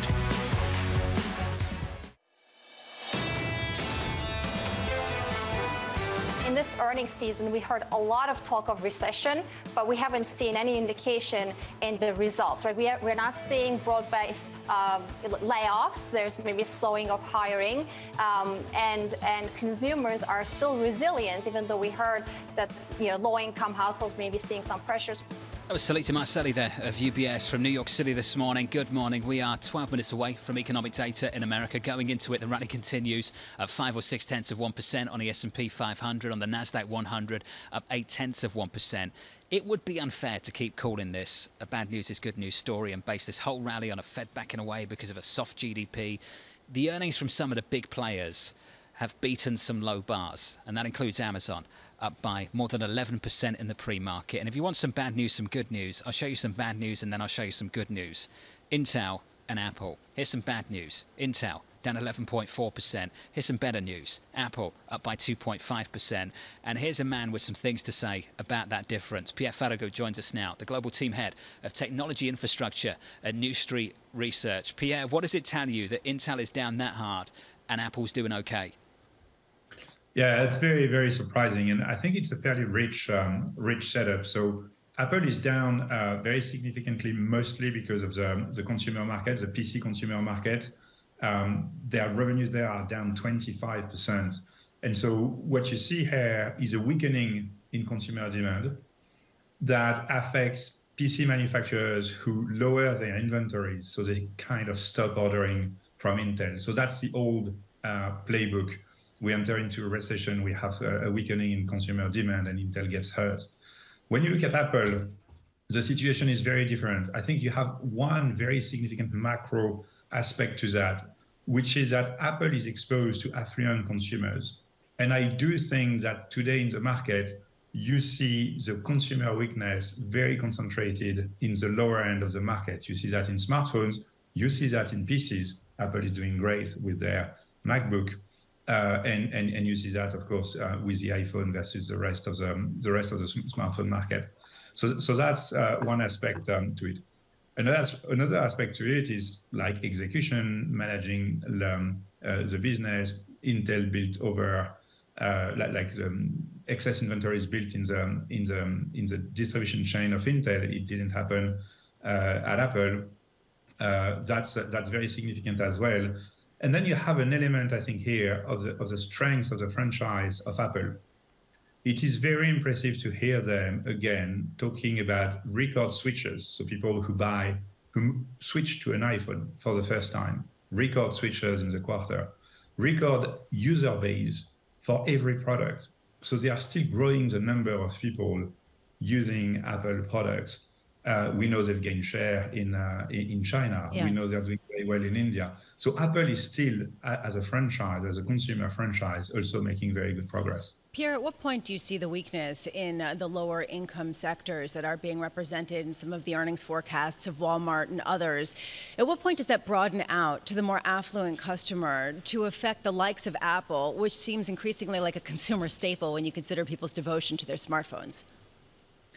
Lisa, you're asking exactly the question that keeps me awake at night, because to be honest, in previous downturns, we've seen that game playing out relatively rapidly. So, of course, we've always seen like a consumer demand weakness being like stronger with more contrast in the low end of the market than the higher end of the market. But we've always seen things moving together. This is not the case today. And so my honest answer is I don't know. From a stock perspective, I'm like very neutral on Apple, because on one hand, I see the value of the franchise, the value of the business, it's a very, very strong execution. On the other hand, I'm getting worried that at some point, when the recession unfolds, at some point, affluent consumers are going to start feeling the pain as well, and there might be a pullback. But this is new territory. The fact that they've been holding us so long already is completely new. Well, and I noticed that Tim Cook talked about supply constraints as well, and how that may actually be masking any kind of beginning of a deterioration in demand. How do you think about that, Pierre? So, as I was saying, Kaylee, no strong conviction on how it plays out in terms of demand. But what you know today is that before Apple gets hurt by a weakening in demand, they still need to match demand. They've said on every product line, they are not shipping to demand. They are shipping less than the demand they see. And so that puts them in a much better situation than Intel, who basically saw a slowdown in consumer demand in an area, the PC market, where clients and distributors had elevated inventories.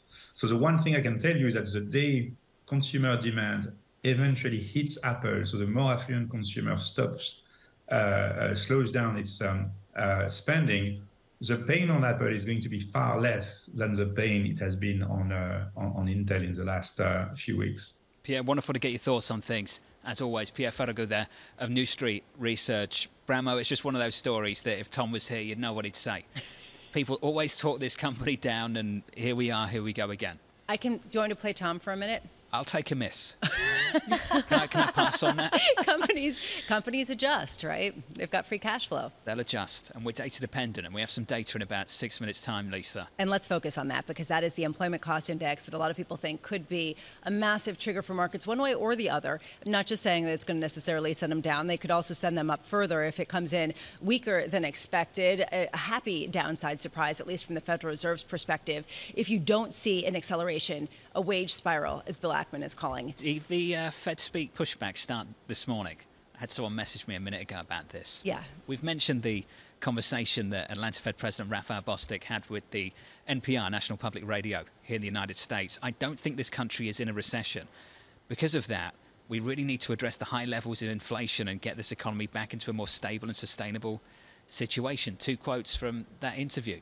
You're going to have to expect that, and even more aggressively down the line, because there's no way that Fed officials can look at the market reaction and think, this is great. People are pricing in weaker economic growth. They're expecting us not to do as much, and so they're going into equities. That's not what they want to be seeing, and going into bonds for that matter. It's an easing in financial conditions. Here's a 75 basis point rate hike, and the market's pricing in rate cuts.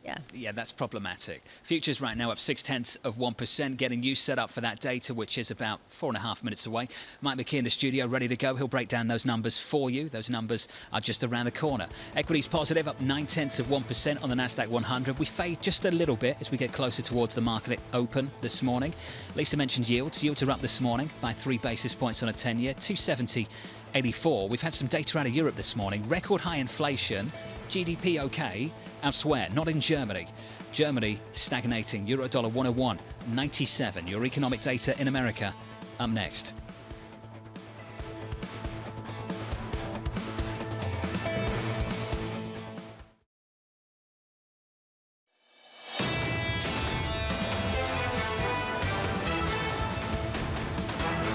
Economic data in America 5 seconds away. Live from New York City this morning. Good morning with Katie Lyons, Lisa Abramowicz. I'm Jonathan Ferro. TK back with us on Monday. Going into this data, equity futures positive 5 or 0.6% on the S&P. On the Nasdaq, we're up by 0.7%. With your data, here's Mike McKee. Well, John, we're looking at an employment cost index that comes down just a little bit to 1.3% from 1.4%, which had been a record high in the first quarter. And now we're looking at the second quarter numbers, 1.3%. That's better news. For the wages and salaries, it was a 5.3% increase for the 12-month period ending in June, and 3.2% for the 12-month period ending in June of 2021. So it has gone up significantly, the wage part. Now, does that mean we have a wage price spiral? Maybe not, but it isn't good news for the Fed, not that they expected it to go down a whole lot. Personal income up 0.6% during the month. We'll look at the breakdown there. That's the same as the prior month. So we're still making money, and we'll see if it's really wages and salaries. That becomes the real question. Spending up 1.1% during the month. That is about what was expected, but significantly better than we saw in May, which was a 0.3 gain. So more than doubled that in terms of personal spending. Now, you have to take out inflation from that. Real personal spending is nothing to write home about, up only 0.1%, but that follows a 0.3 decline the month before. And then the numbers everybody's been waiting for. Notice how I save this for last so you keep listening. PCE inflation up 1% during the month of June. That is higher than the 0.6 we saw before. Puts the year-over-year number at 6.8%, which is higher than the 6.3% in May. It matches what was estimated. The core up 0.6 during the month, and the core on a year-over-year basis up 4.8%. So the number's not going in the direction the Fed would necessarily like to see. However, the one caveat would be June data. We saw the energy prices start to fall in July. So this month could see an improvement, but we're going to have to wait a month to get that. Mike, let's push this through this market. Futures still positive, up 0.5% on the S&P. The Nasdaq fades just a little bit, still up on the day by about 0.7%. The move in bonds more obvious. Yields kick higher off the back of this by 4 basis points on a 10-year, on a 2-year, up by around about 7 basis points. Bramo, what do you make of this one as we work our way through this data? It's hotter than expected. This gives the Fed every reason to keep hiking rates. You're seeing that borne out in the 2-year yield. The fact that you're not seeing it borne out more in the equity market is interesting to me, because it seems like bad news is good news, good news is good news. They just want to rally. But it does seem interesting to me that you are seeing that employment cost index come in ahead of expectations. Yeah, it ticked down a little bit, but people are still spending and they are earning more. They're getting wage increases. This is not a scenario that's going to cause the Fed to back away from their rate hikes. This market's waiting for you, Mitch. Consumer inflation expectations, Mike McKee. You're going to break that down for us a little bit later this morning. Yeah, the question is, do people think that inflation is going to continue to rise? And the latest numbers that we've seen have suggested that people have backed off of that. And that's probably related to the fact that they go to the gas station and they're paying 68, 70 cents less than they were, which has got to make them feel better than they had before. Mike McKee, thank you. Katie, what's your take on things? Inflation is still hot, and so it becomes a question of, do we believe that the Fed is going to stay firm in its resolve to fight those price pressures instead of reacting to weak data? The equity market telling you in the last couple of days there will be weakness in their resolve. Will there, though? Is this a Volcker-esque Powell or not? Joining us now to try and answer some of that is Vince Reinhardt, chief economist at Dreyfus & Mellon. Vince, let's start here. This market believes we're seeing the first steps potentially towards a Fed pivot. Do you agree? Not particularly. Central to this is the view that there'll be this immaculate disinflation. Yes, the news might have been a touch worse than expected this morning, but we believe the Fed inflation will have over the next year, and that will allow them to pivot. Inflation just doesn't come down that way. So, Vince, which is it? Is the economy doing really well or is it not? In other words, I'm trying to parse out the equity move. Some people are accusing me of just being bearish no matter what, which maybe you can, accuse me of whatever you want. But if the economy is weakening, we have a Fed that is willing to potentially curtail that. If they continue with their rate hikes, do you think that they are going to cause a recession by design, as Jay Powell seemed to be sort of not suggesting but hinting that there was a risk? If you believe, Jay Powell, that inflation is the number one concern of the Federal Reserve now, they've elevated that in the dual mandate. He woke up this morning, inflation is a problem. Inflation is still a problem. Therefore, he's got to slow aggregate demand and hope that aggregate supply fills in. The way you slow aggregate demand is tighten financial conditions. We don't have slow enough aggregate demand yet. It doesn't seem to be slowing enough in train. And we got mixed evidence that aggregate supply is filling in. So he needs tighter financial conditions. What data is the Federal Reserve going to be looking at in their data dependency? I think the answer is always all of it. That in particular, he brought back his stars in his press conference over on Wednesday, i.e. the Fed has basically set central guideposts, but they are only estimated, they're approximated. And a big one is inflation and inflation expectations. That's why you and your viewers should be looking forward to the University of Michigan survey. That's why they care about what's happening in bond markets right now, because that tells them what inflation compensation is. Right now, inflation's job number one. So everything that goes into the space to predict inflation is what's important. Commodity prices, inflation expectations, exchange value of the dollar. Where do you think inflation realistically can get down to by the end of the year, Vince? What's the figure? Not as much as the Fed hopes, and much less in 2023. I think that we'll get a modest uptick in the unemployment rate. Demand really is going to be slowing, and inflation is going to be off a percentage point and a half, or even two. Talking about the PCE index, so we're in the high fives. The Fed is forecasted not outlandish for 2022. It's going to be more persistent next year because we have so much inertia. We saw it this morning with the ECI. The ECI wasn't as much looking forward to future inflation. It was trying to catch up to past erosion to purchasing power. Okay, so given all of that, stickier, higher inflation than the Fed realistically wants it to be, that would indicate that the Fed is not going to be able to blink even if the data deteriorates, and yet that is fully what this market expects. And Vince, you said a moment ago they need financial conditions to tighten. That's not what they've gotten in recent days. How aggressive do you expect the pushback to be over the coming weeks? I think they're going to have to push back. To be honest, I was a little disappointed in Chair Powell on Wednesday. He seemed to be accepting of where markets were right then and there. He said essentially the summary of economic projections is still appropriate, both in terms of their forecast for the policy rate and the macro outcomes. Too optimistic on inflation. Essentially, right now, markets believe the ends to what the Fed wants, lower inflation. They don't quite have it right about what the means will be. The means will be tighter financial conditions. If you tightened 75 basis points and financial conditions are easier, something went wrong, and you're going to have to push back. Vincent, just quickly here, from your perspective, how much would inflation have to come down for the Fed to truly pivot? I think at that point is going to be important about the other part of the dual mandate. Where's the unemployment rate?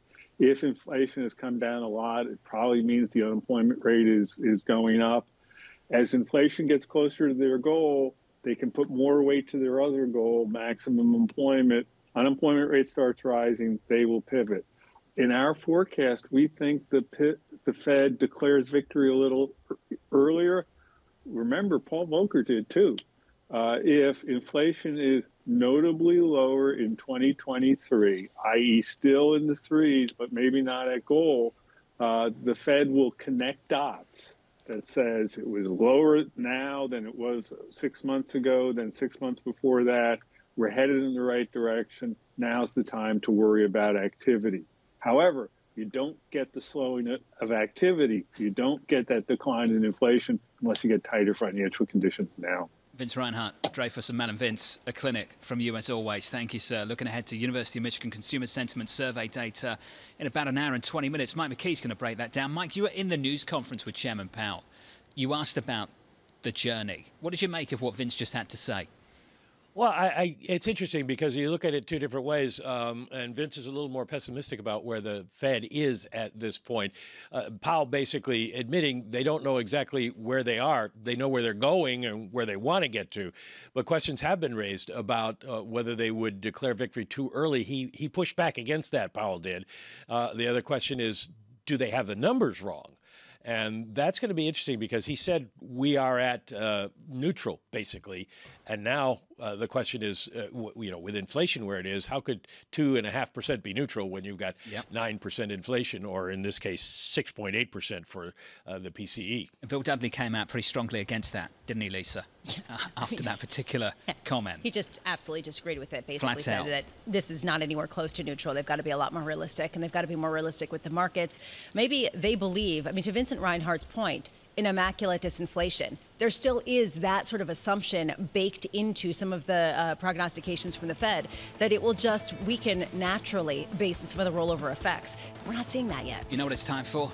To hear from Mohammed Al-Arian. We're going to do that in the next hour on Bloomberg TV, get his views. Then we'll catch up with Tony Dwyer of Canaccord, Emily Rowland of John Hancock. We'll get Dan Ives of Wedbush and his opinion on the big tech players, and Brian Nick of Nuveen on this massive rally we've seen recently. Do you know what Maria Tadeo told me this morning? What? That the Spanish Prime Minister said he won't wear a tie. He's asked the same to his ministers, and this is the reason. In the heat, there's no need.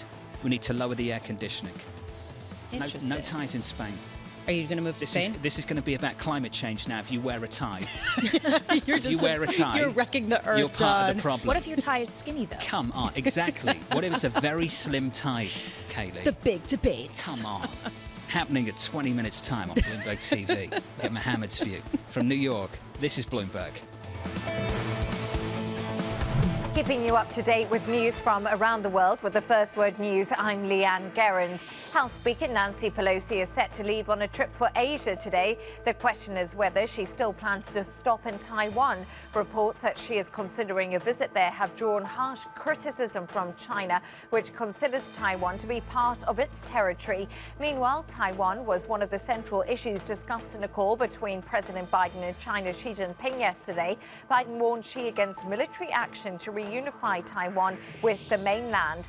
Bloomberg's learned that the Chinese government asked TikTok if it could open a secret propaganda account. The goal was to target Western audiences with content that showcased the best side of China.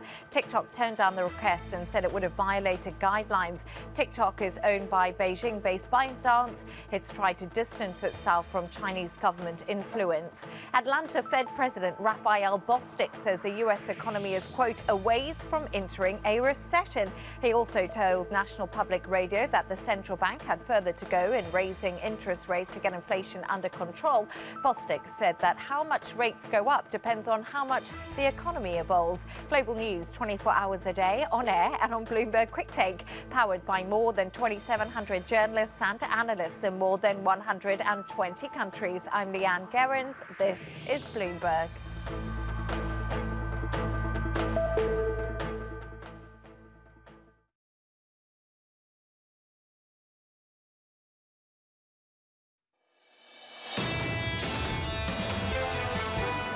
Consumers, after 2 years of pandemic, want to indulge themselves with high-quality products. People are actually, even when they're, counting their dollars, they want to buy the best quality. Really, today, we do not see consumers trading down. On the contrary, as I tell you, they are investing in quality. And cue the debate on whether the luxury goods and the higher income geared goods are the ones that are going to keep selling regardless of weakness seen other workplaces. That was Nicholas Aronymous, Chief Executive Officer of L'Oreal. This is the big question. This is Bloomberg Surveillance, Lisa Abramowicz and Kaylee Lines. How much are what we're seeing true strength, and how much is more leveraged spending by a consumer borrowing more with credit cards, used to dealing with inflation over the past couple of months, and just continuing to spend anyway? Bloomberg's Kriti Gupta has a view into that today here with a chart. Kriti. Yeah, well, I want to look at personal savings as a percent of disposable income, but not just now, going all the way back to the early 2000s, because there is a parallel I really want to point out here. We're looking at about a 5.1% rate. Of course, we know that savings rate really skyrocketed with all that fiscal stimulus. It has since come down. We're now at levels that we saw really post-GFC going back 2009, but that's not the parallel I want to make. I want to make it going back to 2004, 2005, where you saw that savings rate drop and actually hit negative territory at one point. And the reason for that was because inflation was getting higher and higher. We had a 4 to 5% inflation rate at the time, but the housing market was getting stronger and stronger, which meant Americans felt so strong about their wealth situation, the fact that their houses, their assets were priced so highly that they actually felt like they didn't really need those savings. They could spend a little bit more. Now, we're not quite there yet, Lisa, but I wonder if that's where we're headed, just given where the housing market is, given where wages are, and how much the wealth effect really plays into consumer spending here. Interesting, Kriti, and then add the complication of the recent weakening that we've seen and how that might muddy some of the waters that are already incredibly muddy. Kriti Gupta, thank you so much. We are parsing through the data this morning. We just got that employment cost index that came in above expectations, although coming down just a bit. Personal spending beat expectations, not blockbuster, especially not on an inflation-adjusted basis. But we're seeing this, at least in a very bifurcated way, depending on the retailer. And Arun Sundaram is trying to make sense of which retailers are going to benefit the most. We saw Amazon be resilient. We saw Walmart really struggling. Target as well. He's senior equity research analyst at CFRA. How much is what we're seeing a bifurcation of the haves and the have-nots, that the retailers that cater to the higher-end individuals will continue to do well while the others struggle with margin compression?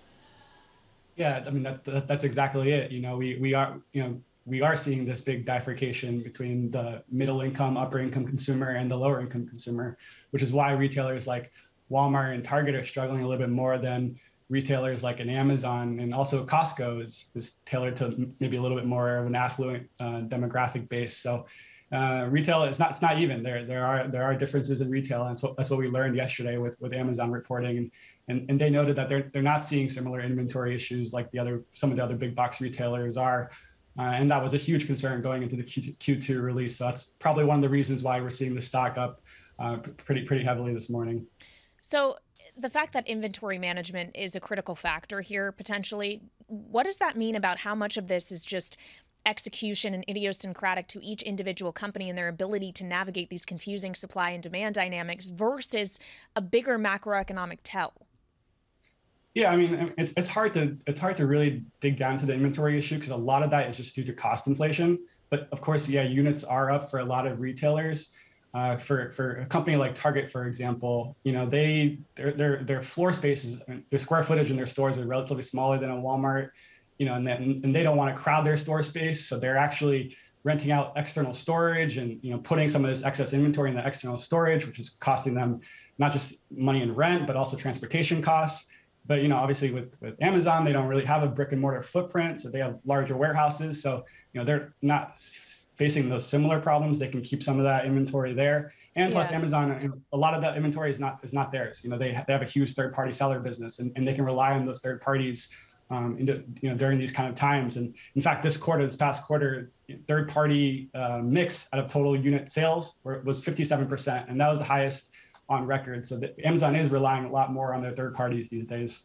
But on the subject of costs, obviously Amazon also has admitted they overhired and overextended, overbuilt during the pandemic when it comes to some of that warehouse footprint and the labor force. They're now trying to roll that back. How effective do you think they will be on some of those cost control measures? Because that has a huge implication for margins going forward.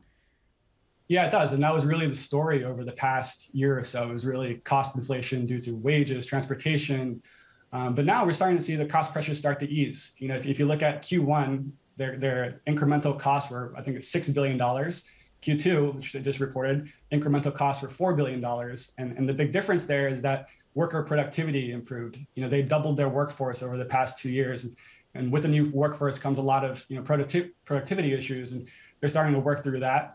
And then what they're also trying to do is starting to work through some of the other cost pressures, like higher transportation costs. They started to charge a surcharge to some of their third parties that are utilizing Amazon's fulfillment services, and that's helping alleviate some of those cost pressures. And going into the second half of this year, the cost outlook does look a little bit better for Amazon. They are going to be lapping some of the elevated supply chain costs and wage pressures from last year. The worker productivity should continue to improve. And another big topic point is about their overcapacity and fixed cost deleveraging. You made that point. Yeah, they are starting to sublease some of their excess warehouses, things like that. And so they're really trying to grow into that capacity right now. So they're trying to reduce capacity and grow their sales, and hopefully that those two match. But that last part might take some time, a year or two, just because the demand environment is obviously normalizing over the past 2 years. Arun Sundaram, thank you so much for being with us, Senior Equity Research Analyst at CFRA. And this is the issue, Kaylee. I mean, we've seen resilience, that R word that John was talking about, from some of these companies, but they have perhaps the ones that don't have the inventories, that don't necessarily have the different kinds of product mixes that a Walmart does, where they see more purchases on the food side, where it's harder to pass along all of the price increases. How much is this the beginning and how much is this the middle? And that's really what I'm really keep thinking about, is where are we in this cycle? What do these earnings mean as for the weakness that we see on the edges? Especially when you have these executives talking about the macro headwinds that are still out there, that they're still facing. And yes, they had success in navigating through them last quarter, but as things deteriorate further, how much are they going to have success in doing so? And I just look at the move we're seeing on Amazon. I mean, up more than 10% in pre-market trading for not flying over the bar, just basically stepping over it. It goes to show you just how low expectations were. And so is it just a question of a lot of negativity being priced in? Or a question of everyone being on vacation and being very little liquidity. And that's another issue that people are talking about. We are about 35 minutes away from the opening bell here in New York. We did get that key data that the Federal Reserve has been looking at. Employment cost index came in at 1.3%, above the expected 1.2%. The PCE core deflator increased year over year, although still a little bit within range. How much do we see this continuing to double down and question the narrative that's being baked into markets that the Fed will be able to back away? And you are seeing yields a little bit higher. Stocks, however, not doing too badly. S&P futures still up about 0.5%. Interesting, though, the dollar strengthening here against the euro on the heels of these economic reports, the strength really in the economy seeming to edify more rate hikes to come. Coming up on Balance of Power on Bloomberg TV and Radio, Jason Furman, do not miss that, a former advisor to Obama. This is Bloomberg.